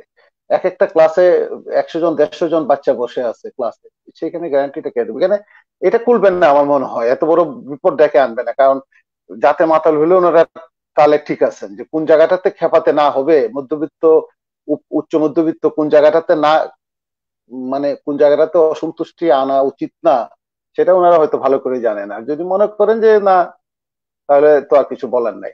আমার কাছে মনিকার কাছে আমার একটা শেষ প্রশ্ন মনিকার কাছে আমি করতে চাই, যে মনিকা, এইরকম একটা অবস্থার ভিতরে আমাদের এখানে কি করা উচিত? আমরা মনে হয় মনিকার এই কথা দিয়ে শেষ করব, বা মানে আরো যদি কেউ মানে জাস্ট 1 লাইন 2 লাইনে কথা বলো, কারণ আমরা আসলে অনেকক্ষণ কথা বলেছি। হ্যাঁ, আমি যেটা এর আগে বলছিলাম আমান, যে আমি সবকিছু চিন্তা করে, আমি প্রথম থেকে এটা ফলো করছি এবং সবকিছু চিন্তা করে আমার আসলে খুব হতাশ লাগে, এবং সেই হতাশা থেকে আসলে সুপ্রীতি আমি সেই পোস্টটা লিখেছিলাম কালকে বা পরশু।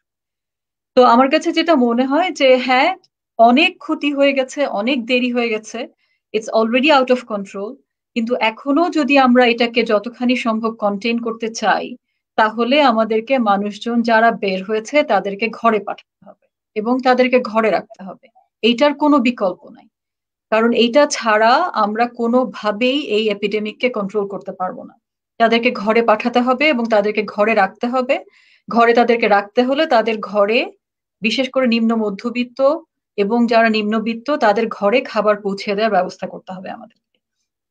তবে আমি আবারও বলবো, আমি মনে করি আমরা বলছি অনেকেই যোগ করে যে ঈদে আমরা নতুন কাপড় পরলে কি হবে না, বা নতুন ঈদের পোলাও কোরমা না খেলে হবে না। আমি এখনো মনে করি এটা হচ্ছে, প্রবলেমটা এসছে অন্য দিক থেকে। সাধারণ মানুষ কিন্তু ঈদ করতে চাচ্ছে না, সাধারণ মানুষ কিন্তু বলছে না আমাকে নতুন গয়না পড়তে হবে, নতুন শাড়ি পরতে হবে। এটা ব্যবসায়ীদের ইন্টারেস্ট ড্রিভেন একটা ডিসিশন। তারা চাচ্ছে বাজারগুলা খুলুক, ঈদের ঈদের ব্যবসাটা অনেক বড় ব্যবসা আমাদের দেশের জন্য, সেই ব্যবসাটা তাদের তাদের দরকার, তাদের সেটা আহ তাদের ব্যবসার খাতিরেই সেটা দরকার। কিন্তু আমাদের সরকারকে সেই জায়গাটাতে খুবই, আমি বলবো যে শক্ত থাকতে হবে, যে তারা এইসব যে প্রেশার লবি যেগুলো আছে তাদের কাছে ওনারা সারেন্ডার করবেন না। এই জন্যই তো আমাদের সরকার আছে, যে তাদেরকে যেমন করে হোক আমাদের মানুষজনের ইন্টারেস্টকে প্রোটেক্ট করতে হবে। আমাদের ইন্টারেস্ট যদি, সাধারণ মানুষের ইন্টারেস্ট যদি সরকার প্রোটেক্ট না করেন, তাহলে কে প্রোটেক্ট করবে? প্রোটেক্ট করার আর তো কোনো মানুষ নেই, তাই না? খুবই ভালো মানে কথা বলেছো যে এই জিনিসগুলো আসলে মানে একটা গ্রুপের ইন্টারেস্টেই দেখা হচ্ছে, কারণ সাধারণ মানুষ, আমি যতজনকে দেখছি মানে এখান থেকে বসে অনলাইনে দেখছি, অনলাইনে তো কম মানুষ না, মানে সাধারণ মানুষের কিন্তু ঈদের প্রতি ইন্টারেস্ট নাই, মানে অত ইয়ে না যে ঈদ করতেই হবে। কাজেই এইটা আসলে একটা ব্যবসায়িক গোষ্ঠীকে খুশি করতে যদি এই জিনিসটা করা হয়, তাহলে এটা আসলে আত্মঘাতী একটা সিদ্ধান্ত হবে এবং এইটার পরিণতি ভয়াবহ হবে। মানে যেটা সরকার সবসময় ভয় পায়, যে কেউ কথা বললেই সরকারের মানে মসনদ টলে যায়, সেটা যদি সরকার ভয় পেয়ে থাকে, তাহলে এই যে আত্মঘাতী সিদ্ধান্তের ফলাফল কি হতে পারে সেটা কিন্তু এখন কেউ মানে বুঝতেই পারছে না, আমার যেটা মনে হয় আর কি। আমান বলো, আমরা শেষ করবো। না, আমি সেটাই বললাম আমরা, যে না, শেষ কথা এটাই যে আমরা, মেঘ কিন্তু আকাশে সবসময় থাকবে না, মেঘ কিন্তু আকাশে আসেই কেটে যাওয়ার জন্য। তুমি দেখবা যে আকাশে মেঘ আসে 1 দিন 2 দিন, 3 দিন 4 দিনের বেশি কিন্তু মেঘ থাকে না, মেঘ কিন্তু কেটে যায়। কিন্তু মেঘ যখন কেটে যায়, তখন কে শত্রু কে মিত্র কি অবস্থা সেটা কিন্তু বোঝা যায়। তখন কিন্তু বোঝা যায় যে মানে এই যে একটা বিপদ আমাদের সামনে আসছে, সেই বিপদটা কিন্তু কেটে যাবে। কিন্তু বিপদটা আমাদেরকে কতটুকু বিপদ আগামী 5 বছরের জন্য, যেমন আমেরিকা এখন চিন্তা করতেছে তারা তাদের এটা কেটে উঠতে 3 থেকে 4 বছর লাগবে। ইউরোপের কোন কোন দেশ ইনক্লুডিং ব্রিটেন তারা মনে করছে যে 5 বছরের উপরে লেগে যেতে পারে তাদের রিসেশন। তো তুমি তো জানো তো রিসেশন শুরু হয়ে গেছে অলরেডি আমেরিকাতে তো আমি সুইডিশ রিসেশন। পত্রিকাতে একটা নিউজ দেখলাম যে সুইডেন যে কারণে লকডাউন করেনি, যে তারা ভেবেছিল যে ইকোনমিটাকে ধরে রাখতে হবে যে কোনো মূল্যে তারা ধরে, এবং সেটা একটা খুবই তাদের জন্য একটা আত্মঘাতী সিদ্ধান্ত ছিল যে মানুষকে মৃত্যুর মুখে ঠেলে দেওয়া। মানে অনেক সমালোচনা হয়েছে সুইডেন নিয়ে, এবং দেখা গেল যে আলটিমেটলি সুইডেনের ইকোনমি কিন্তু ভয়াবহ রকমের বিপর্যস্তই হয়েছে। কারণ ওই যে মানুষ কিন্তু তুমি লকডাউন করোনি, কিন্তু মানুষ কিন্তু লকডাউনে গেছে। তুমি দোকানপাট গুলো আমি ঘুরে দেখি, কেউ কেনে না তো কিছু।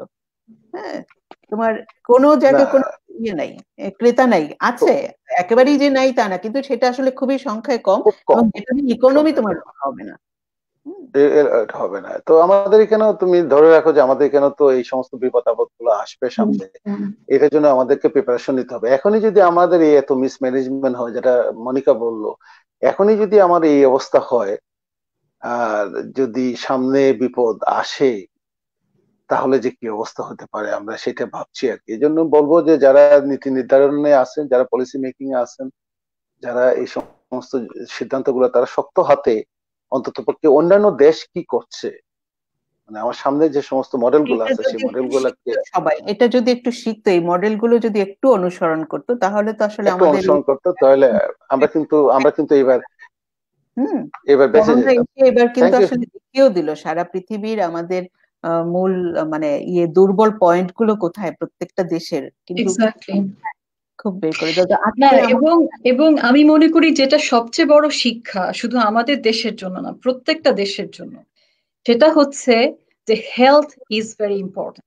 অবশ্যই, মানে আমরা এতদিন তুমি দেখবে যে কোনো দেশেই, শুধু আমাদের দেশে না কিন্তু বেশিরভাগ দেশেই হেলথ মিনিস্ট্রি হচ্ছে সবচেয়ে উইক মিনিস্ট্রি, হেলথের আলোকে বাজেট হচ্ছে সবচেয়ে কম, কিন্তু কিন্তু এক হেলথে কিন্তু পুরা দুনিয়াকে হিলিয়ে দিচ্ছে, মানে পুরা দুনিয়াকে হিলিয়ে দিচ্ছে। এবং আমরা যদি এর পরেও না এটা বুঝি যে হেলথ কত ইম্পর্টেন্ট, হেলথের সাথে প্রত্যেকটা সেক্টর জড়িত, সেটা যদি আমরা এখনো না বুঝি তাহলে আর আসলে আর বলার আর বোঝার সময় নেই। মানে এটাই বলছি যে আমাদের এত সামরিক খাতে এত ব্যয় হয়, কোনো দরকার ছিল না। মানে অন্তত আমাদের দেশে সামরিক খাতের ব্যয়টা আসলে কোন কিসের কারণে এত হয় আমার জানা নাই। মনিকা যে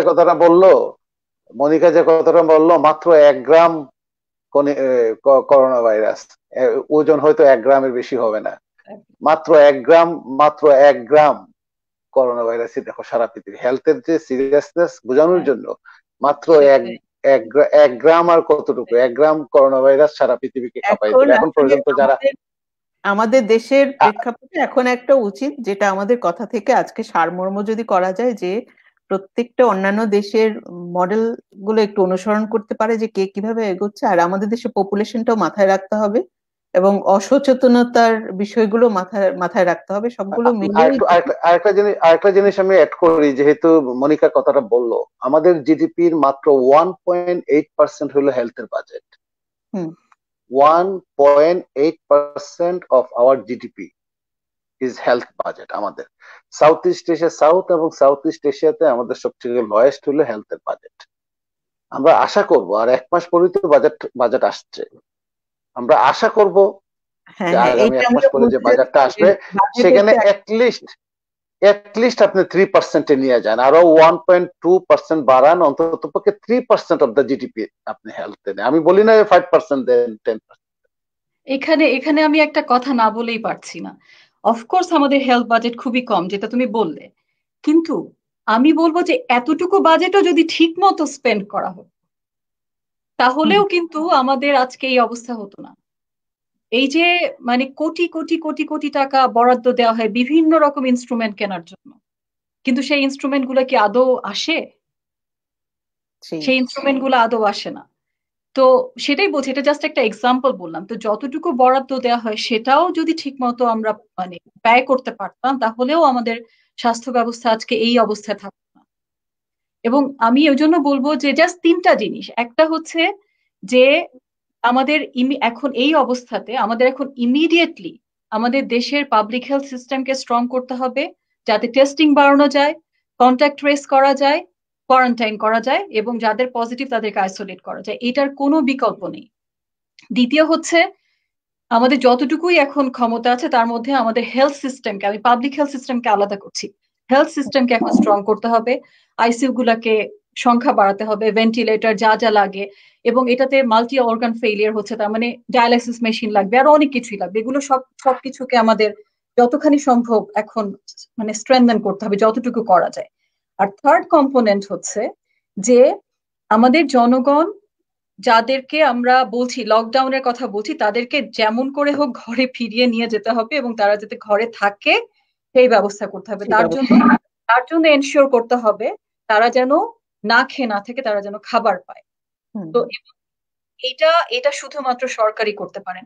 আমরা বেসরকারি খাতে বা এনজিওদের মাধ্যমে একটা লিমিটেড সেলে করা যায়, কিন্তু এটাকে যদি নেশন ওয়াইড করতে হয় সেখানে সরকারকে ডিরেক্টলি সেটাকে ইমপ্লিমেন্টেশনে যেতে হবে। সেটা সেনাবাহিনী দিয়েই হোক বা সেনাবাহিনীর সাথে এনজিওরা যারা অলরেডি মানে প্রুভেন এনজিও, বড় বড় এনজিও যারা আছে, যাদের অলরেডি রেপুটেশন আছে, বা ছোট ছোট এনজিও আছে, ইভেন বিদ্যানন্দ ফাউন্ডেশনের মতো, তাদেরকে ইনভলভ করে সাধারণ মানুষকে রিচ করতে হবে, তাদের ঘরে খাবার পৌঁছে দেওয়ার ব্যবস্থা করতে হবে। আমি মনে করি না এটা ছাড়া আর কোনো বিকল্প আছে আমাদের। ধন্যবাদ সবাইকে। আজকে আর একটু বাফারিং হচ্ছে, আমাদের মনে হয় এখানে শেষ করতে হবে। তাহলে আমরা মনে হয় আরেকদিন আরো এটা নিয়ে আসলে অনবরত আলোচনা করে যেতে হবে, এছাড়া আর বিকল্প কিছু নেই, মানে এটারও বিকল্প নেই, আলোচনারও বিকল্প নেই।